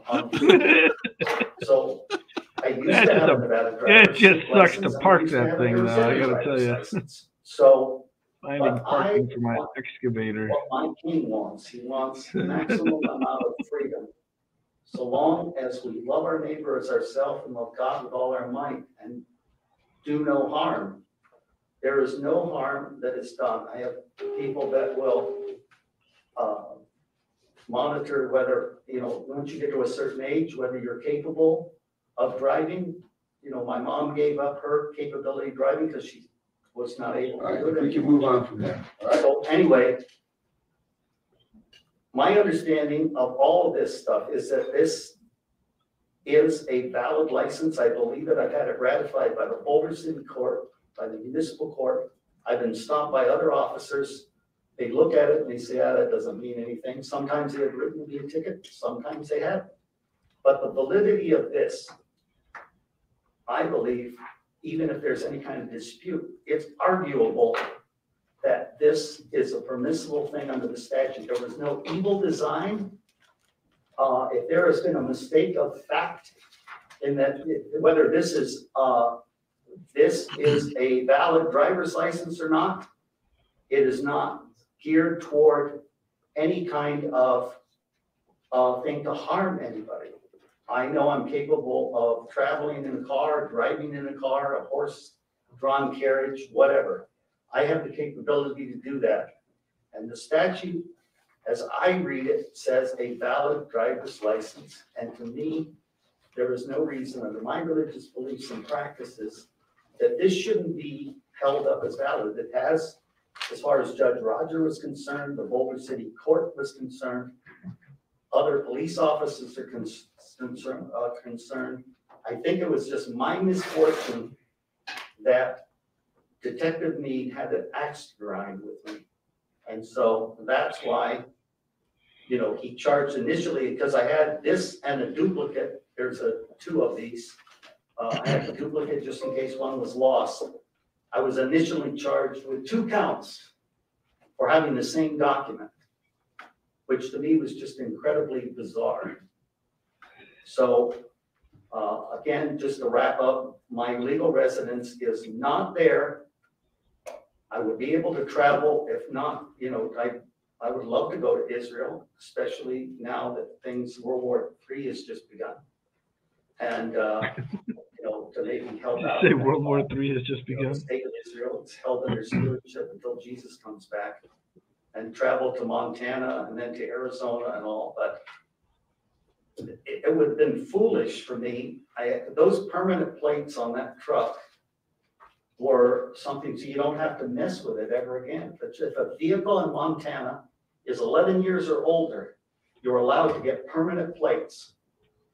You pay somewhere around, or you remit somewhere around 3 years worth of normal registrations, and then it's permanent for as long as you own that truck. As far as they're concerned, until the year 99, those plates are good. And so if you can keep a truck alive that long, well, God bless you.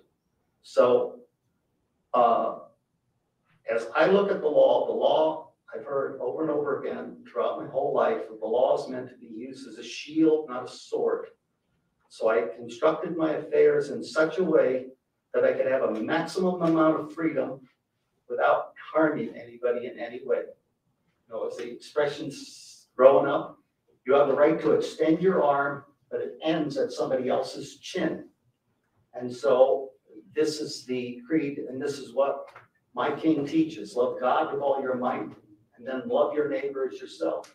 And that's what I've done in trying to stop that lady from driving with a blown out light. It could have stayed in my truck, but God would have held me to account if she got in an accident. And I had a chance to prevent that by letting her know, hey, pull off the side of the road, you got a bad headlight. Almost got hit by a car one time myself because I thought it was a motorcycle going down the road at night, and it turns out it was just a car with a burnout headlight. Almost walked right in front of it, right into that car coming through a crosswalk. So I live by the scriptures, the 10 Commandments, the New Testament, and there's just no reason that this can't be deemed acceptable what I'm doing here. I would love to have been maintain my citizenship of the United States if possible, but God called me to do this, and so. All right, thank you very much, Mr. Blandino. I need to get some water. I'm getting caught now. Get him some water, please. Mr. Dickerson, the cross-examination, and I'll allow you. I am not licensed in the Kingdom of Israel. You can get him some water. Yeah, You want to grab the exhibits while he drinks some He water? said he could travel to Israel. I would like to see Israeli customs greet him with his made up 1993 passport. Oh, Dickerson's going to cross him now? This is going to be ugly. Ugly. Dickerson's had enough of this dude. I'm surprised he let him speak. Like, this is no... I don't get why he's testifying first. I don't see the state put on a case. Why is he testifying first? Oh, the state rested weeks ago. This has been going on forever. So you are a convicted felon. Which one? What are you referring to? Tell me. I'm sorry, I thought you were asking questions. Question is, are you a convicted felon? One's convicted. All right. And when was that? 1994 or 5. Okay, so you're convicted of a felony in 1994 5. Yeah. You were also convicted of a felony in 2022. That conviction's not final though yet. It is final conviction because it's subject to a judgment of conviction, which you actually have included here, right? No, a conviction's not final until the appeal's decided, and the appeal's still pending. Strike is non-responsive and is improperly. Ineffective assistance of counsel appeal. I put that in as exhibit if you want. It's You get a VOC on the Yeah. exhibit? He's moved it in. Well, Yeah, the court. he's allowed it. tried. All right. But I may see it, Judge. No, not right now. You can cross again. Okay. So while he's looking for that. Do you know what No. number that No. is? Oh, goodness. The exhibit T is the judgment and exhibit U is the amended. For speed's sake, I help you this way.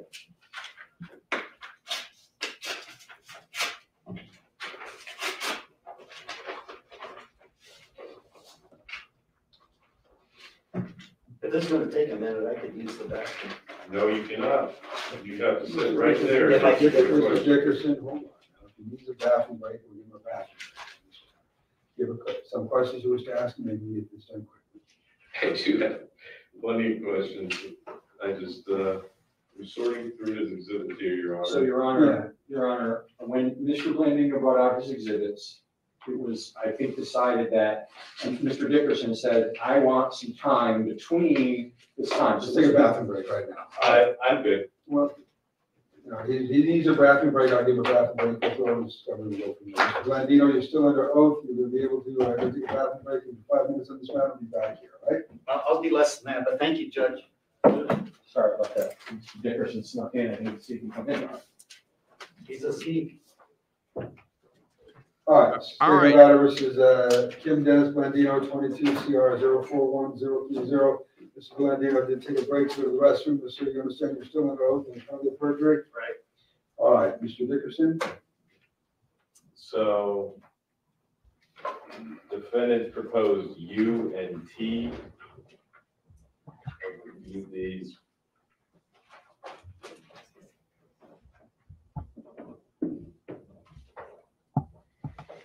You got exhibit We would have. 5. And once I got the exhibits that you had, that had been admitted already previously. Yeah, if I could get all mine, that'd be awesome. I have no objection to U and T being admitted.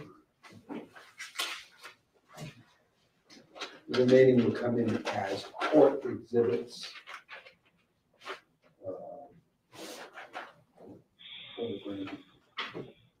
Judge, what does that mean as court exhibits? Is there a distinction?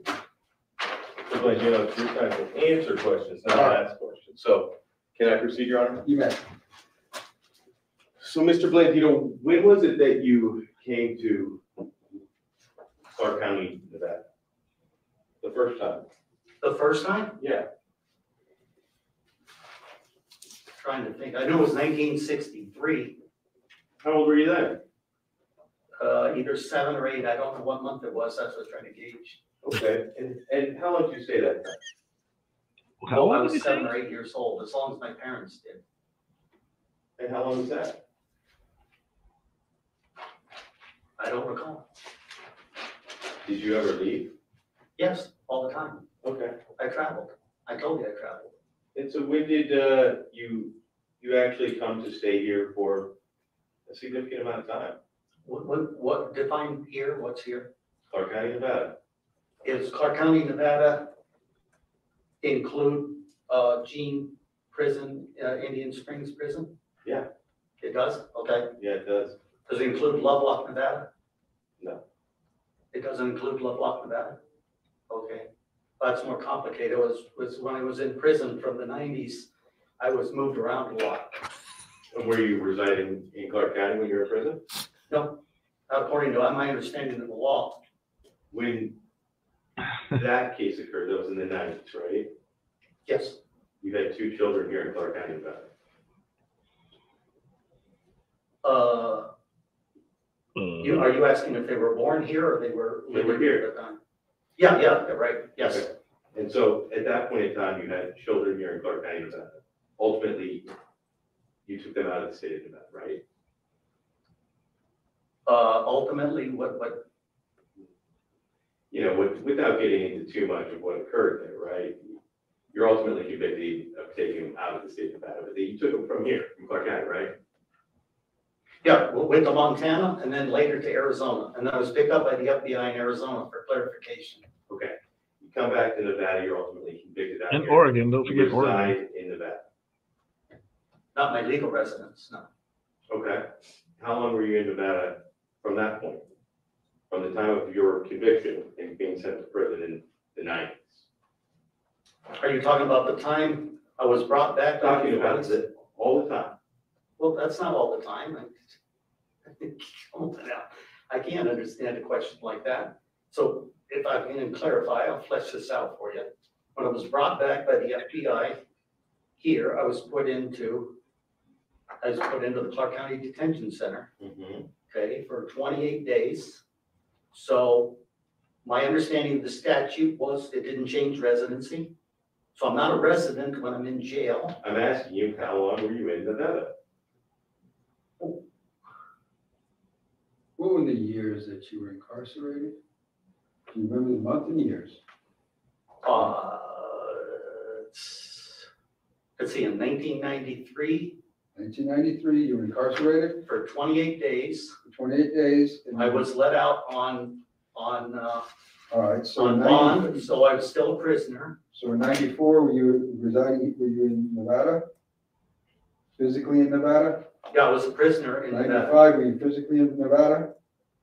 Yeah, I was a prisoner. 96, were you physically in Nevada? I was a prisoner in the Department of Prisons. 97, you were in Nevada? physically in Nevada? Yeah, in the prison. 98, were you physically in Nevada? Part of it, I got released on When did May you get released? May? 27 of 1998, I believe it was. All right, in 1990, May or June of 1998, were you physically in Nevada? Not the whole time, I traveled. Where did you maintain your residence? I maintained a residence in Arizona, and I maintained the residence that I went when they took the kids Sorry, Mr. Dixon. in Montana. I maintained those residences, but neither one of those residences was my legal residence. Right. My legal residence was in the Kingdom of Israel. Okay, Mr. Okay. Sorry, thank you, Your Honor. And so, one of the places that you were residing was in Nevada. But not my legal residence, right? Okay, so you're residing in Nevada, 1998, you said, right? Yeah. 1999, you're also residing in Nevada. Traveling, all the time traveling. You were also residing in Nevada during that time? Maintained a residence in Montana that I testified to and gave exhibits on, and in Arizona, and then I traveled extensively. Okay. So Extensively. Where'd he go? before your most recent conviction, you weren't on parole, right? I'm sorry, I'm not understanding that. So before we talked about your recent conviction, we moved those judgments of conviction in, right? I have no objection Right. to those, right? Everything with that case starts happening, but before you're arrested on that case, you weren't on parole from your prior conviction, right? What time are we talking? I'm confused. Let's say early 2019. Okay, so early 2019. Yeah. Okay, traveling. Okay, travel. Yeah. But you had been staying for some time with a woman named Edie Pendergrass. Yeah, right. Evelyn's her full name, we just shorten it. But I was. How long did you reside with her? Well, traveling, but I checked in on her as much as I could.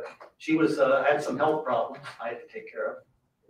In fact, I mean, over and over in your court case, you'd indicated to the court, including Judge Levin multiple times, that you had to be out here in Clark County, Nevada at 44116 North 16th Street, right? To take care of Evelyn Pendergrass, right?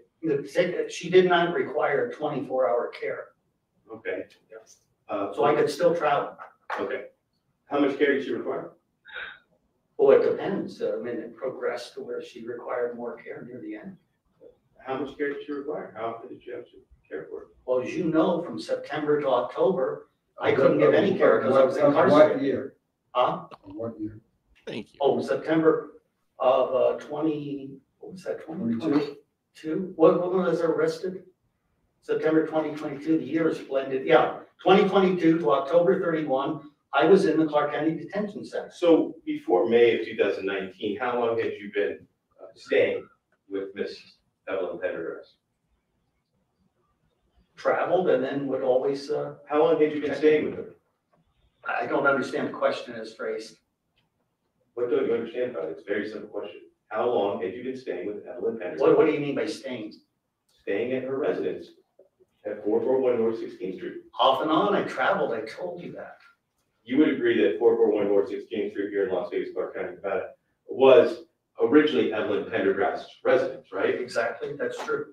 You would agree that at some point in time, you took control of that residence, right? No. Oh, so would it be your testimony that you in fact, Wait a minute, what's some point in time? Are you saying prior to death? prior to death, Okay. what What do you mean by take control? originally that property was her property, right? I'm asking you, I don't understand take control. What is that phrase? Originally that property was her property, correct? Yes. Okay. And then at some point in time, you took part in a transaction to sell that property to a foreign party and then lease it back from them. Is that right? What do you mean take part in? I don't understand that. You took part in that transaction, right? What do you mean take part in? I don't understand.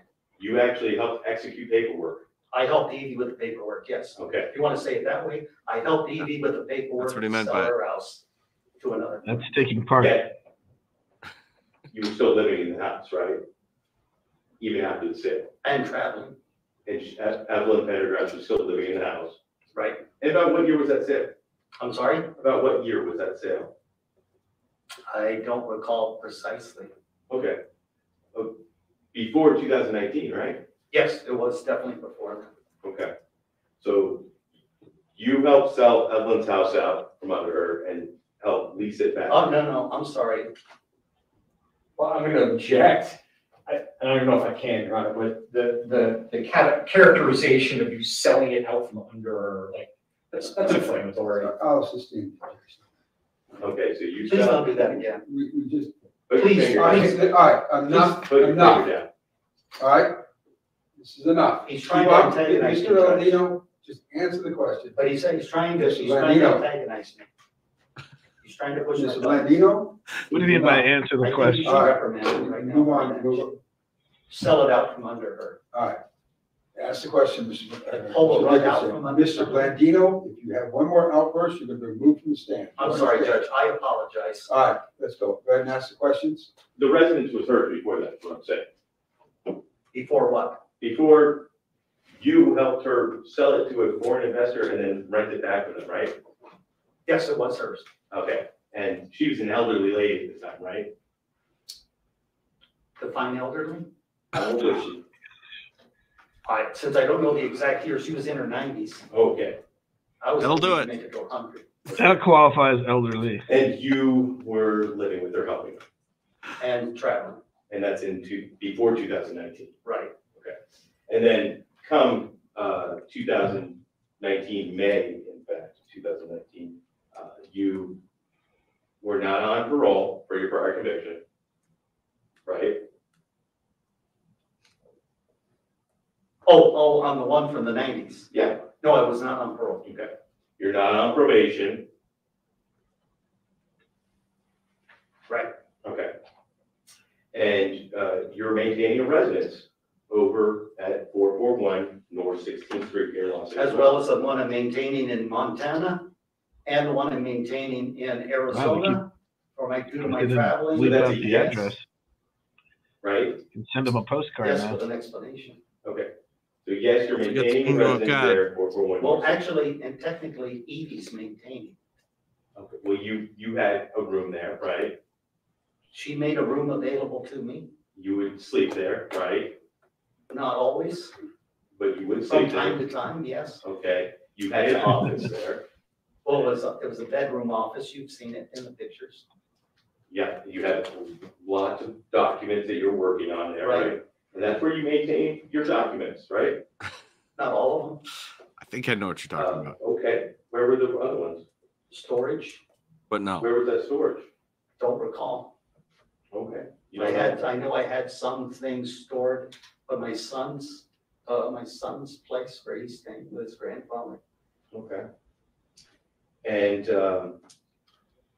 in fact, you had been staying over at that residence for years before May of 2000. And traveling, And Oh my then ultimately in May of 2019, you're ultimately arrested, is that right? prisoner from that point on, Okay. And till today, actually. and until today, you're still staying at 441 North 16th Street, right? And traveling, Now, since this point, Evelyn Pendergrass is dying, right? well, she died March 23 of 20, wait a minute. It's been 1 year, March 28th of 2023. Okay, so March of 2023, Evelyn Pendergrass dies, and you're still living in the residence from that time forward. I'm the executor of her estate, I still have things I have to do for her. She's got tons of stuff in that house that I have to maintain and take care of as the executor. All right. So And in addition to his traveling, you had discussed, Oh. the court or your counsel had his dent card is this long. document from the Nevada DMV notice of denial or disqualification, is that right? True. You would agree that this document indicates that, it's to inform you that you do not qualify to receive driving privileges from the Department of Motor Vehicles for the following reason. Unsatisfactory documentation to receive driver's license, right? That's what they put down. Okay, and then. You know, we need Ricky they Nelson indicated to there are several things. Ghost to come in and start Those things singing include Traveling no birth Man. certificate. Can I take a look at that again? On my memory of what they wrote is not 100%. Yeah, for adjournment. You may. I'm gonna give you a second to look at this, okay? Okay, you want me to repeat what No, I said? I'll Okay, just ask all you a right. question. Okay. State, out of state. Yeah, okay, Good. looks good. That refreshes your. That doesn't mean I can't forget it by the time you get over there. The memory's not what it used to be. Well, we can keep doing this, it's okay. All right. So that would include no birth certificate, right? Or all the Did they put that travel. on there? Yep. Oh, okay. No passport? I don't think it says no passport. Nixon, you want to stand up there and read it to him? Yeah. Because Yeah, because I think he's, Just he hold does these on, little hold on. tricks. Mr. Blandino, he'll read it to you. It's an exhibit. Are we moving this into evidence at this point?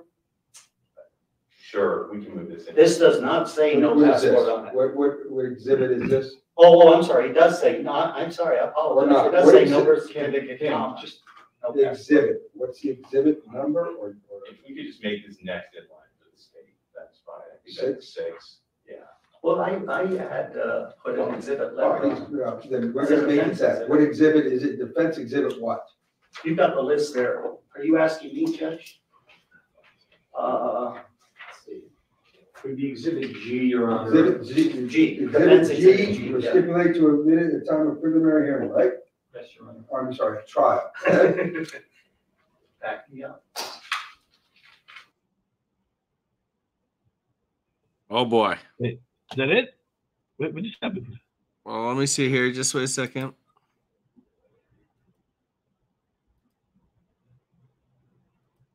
All right. Does that bring back fond memories for you? It's not it. There's a second part that he was uploading. I'm gonna have to go find it now. Boy. Part And it's as long as the first Cliffhanger. part. I'm gonna power Love through. it. It'll be me and 2 people by the end of this. This is where, living in the Pacific time But zone has its advantages. You have to Oh admit my it's goodness. it's a lot more fun to watch this on YouTube than to experience it live in the well. Oh, absolutely. No doubt about it.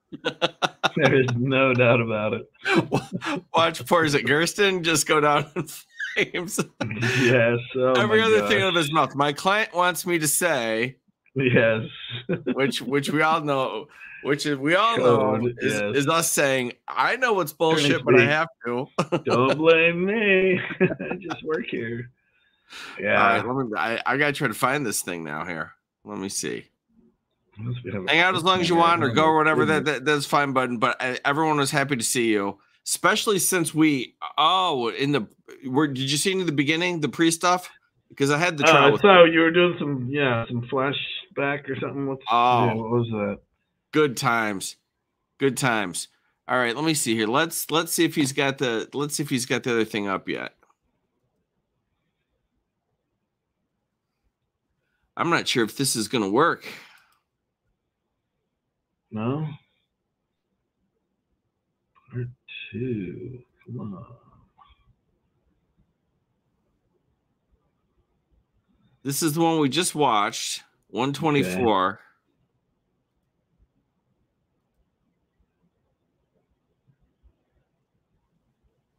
All right. I'm gonna put.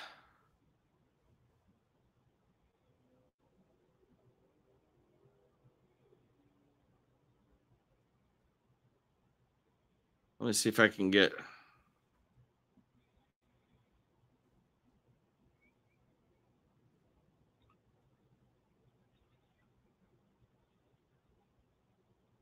Oh yeah, it's midnight, huh, on the East Coast. I'm nothing like live streaming me texting Alex. Oh yeah, you want to go back? I can look up stuff on the internet like we did the other time, a couple weeks ago.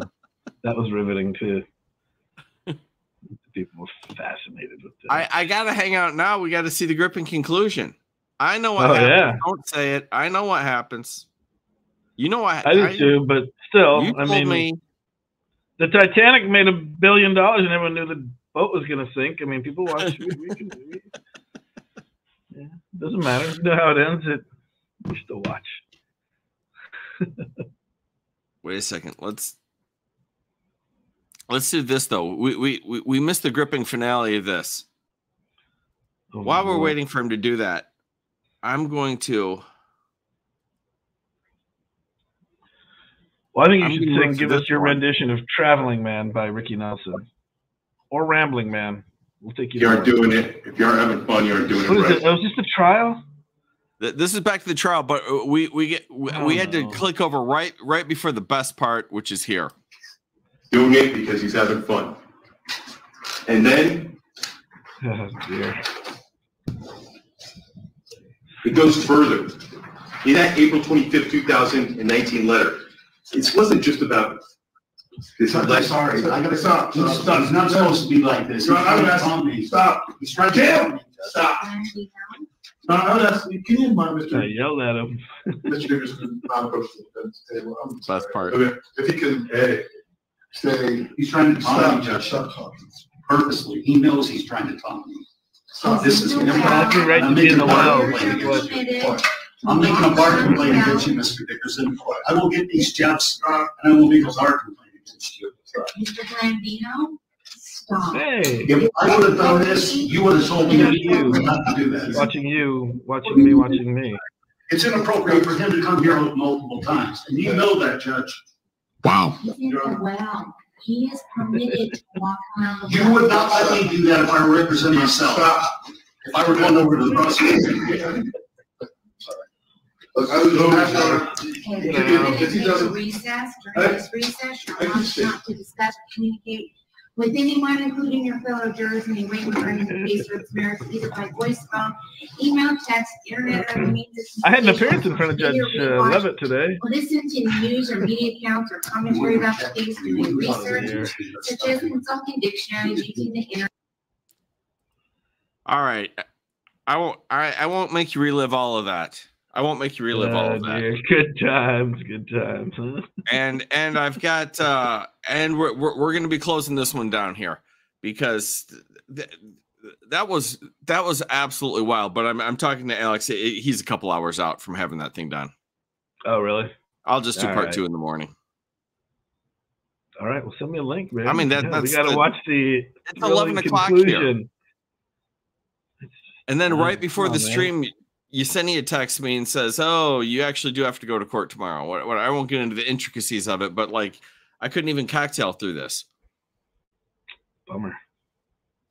But the one interesting thing is he keeps doing the traveling thing, which is interesting in the context because the sovereign citizens always claim they're traveling as opposed to driving. Right. That's not what he's doing. He keeps saying he's traveling because he's trying to beat up he's trying to say the state hasn't proved residency. Therefore, Right. he's not always in the state. He's in the state of Nevada all the time. He's not in any of these other places. He's not in Arizona, I mean, but a couple days a year. And he's not in Montana. And he's not in the kingdom of God, as far as I know, except in some celestial sense that I don't understand. Well, I was like, where are you going? You're not going anywhere. Come on. Even if he wasn't on probation, he's not going anywhere. Like, yeah. And then, but you know, his one clever argument doesn't matter. It doesn't win the day for him. But his one clever argument is, oh, no, I wasn't a resident. But the entire, he knows he's screwed with the imprisonment. And he looked that up. They said, well, you can't change residency or whatever as a result of being a prisoner there. Right. It's dopey, but it's an argument. I'm like, yeah, that's great, but you didn't need to change because you always were a Nevada resident. Right. Oh, someone asked I did see the passport. Yes, I have seen it. I have held it. I have looked at it. And and it is. He went through. He must spend a lot of money though. He reproduced that. He made a duplicate of that passport. That wouldn't be cheap. Yeah, well, it's not expensive, but it's a pain in the ass. Like you have to assemble materials and stuff to make a duplicate passport. Yeah, but it's not exactly like the quality passport of like your real, United States of America passport. It's not like one of these bad boys. Well, you just keep it. Oh, I got my passport in a holster. Yeah, I got mine right. I just wanted to read whenever through. I wouldn't be- you never know when one needs to leave the country, Ben. Well, yeah. No, I know. Well, I know you got it. Like, yes, you got your what is it? Your bug out bag and your passport right there. I get it. Absolutely. Yeah. Anytime you've got to be prepared. Yes. The No, I circumstances understand call why. for it. Privileged information as to why, yes, you would need to be able to leave at any moment. They could be charged, but they're small fish, and we have better things to do. Yes, theoretically, all these people could be charged. I don't know why to this day, because they were kicking around a charge for him producing false documents. He's now originally he was, and they court. ended up dropping that. They ended up dropping that charge because originally he was charged with that. I know, with possession of a document to establish a false identity or whatever, blah blah blah. Exactly how the statute's worded, but yeah, and that charge got dropped. But this is a common question, and it's a good question for sort of like lay people out there. Ben and I know it because we do this, but like prosecutors don't prosecute every potential possible violation of the law, or we'd never stop. Oh yeah.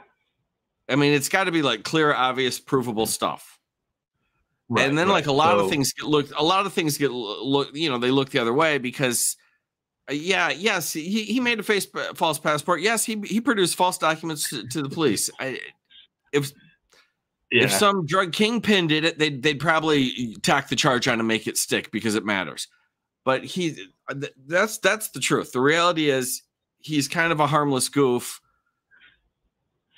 so no one wants to pursue it. Right.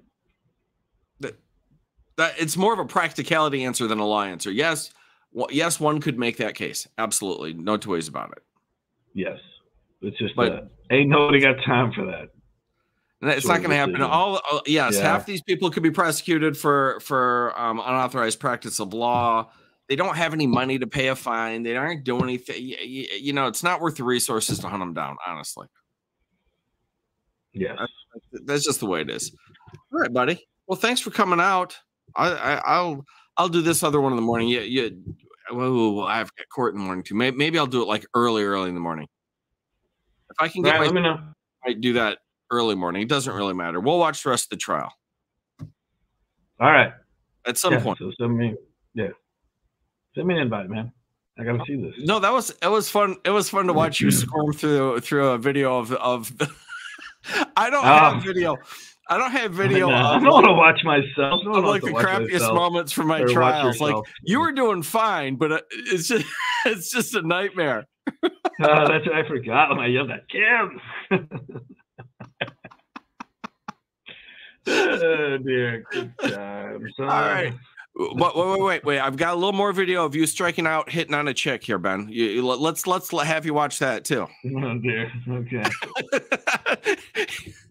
I'm kidding. Ben's like he might actually have that. Well, I mean, yeah. If you had said, actually connecting, then yeah, actually, you're accepting like that's plausible. I was like, well, no, that wouldn't be. There's no video of that. But all right. Although thank you all for coming out. There were some people visiting, I will say, and I did offer to introduce them to Kim Blandino, and they declined. They turned down the Kim Blandino tour. I can't believe it. Yeah, I was like, hey, he would, yes, he would love it. He would love to meet the people that, he would love to meet y'all, I'm sure. And I'd love to meet you. He would have loved it. But and he'd be fun. He'd just sit there and talk your ear off about stuff like that. That's what he would do. Yeah. So, anyway. All right. Thank you, my man. Thanks everybody for coming out. I will do the second part when I get it. All right. Good night.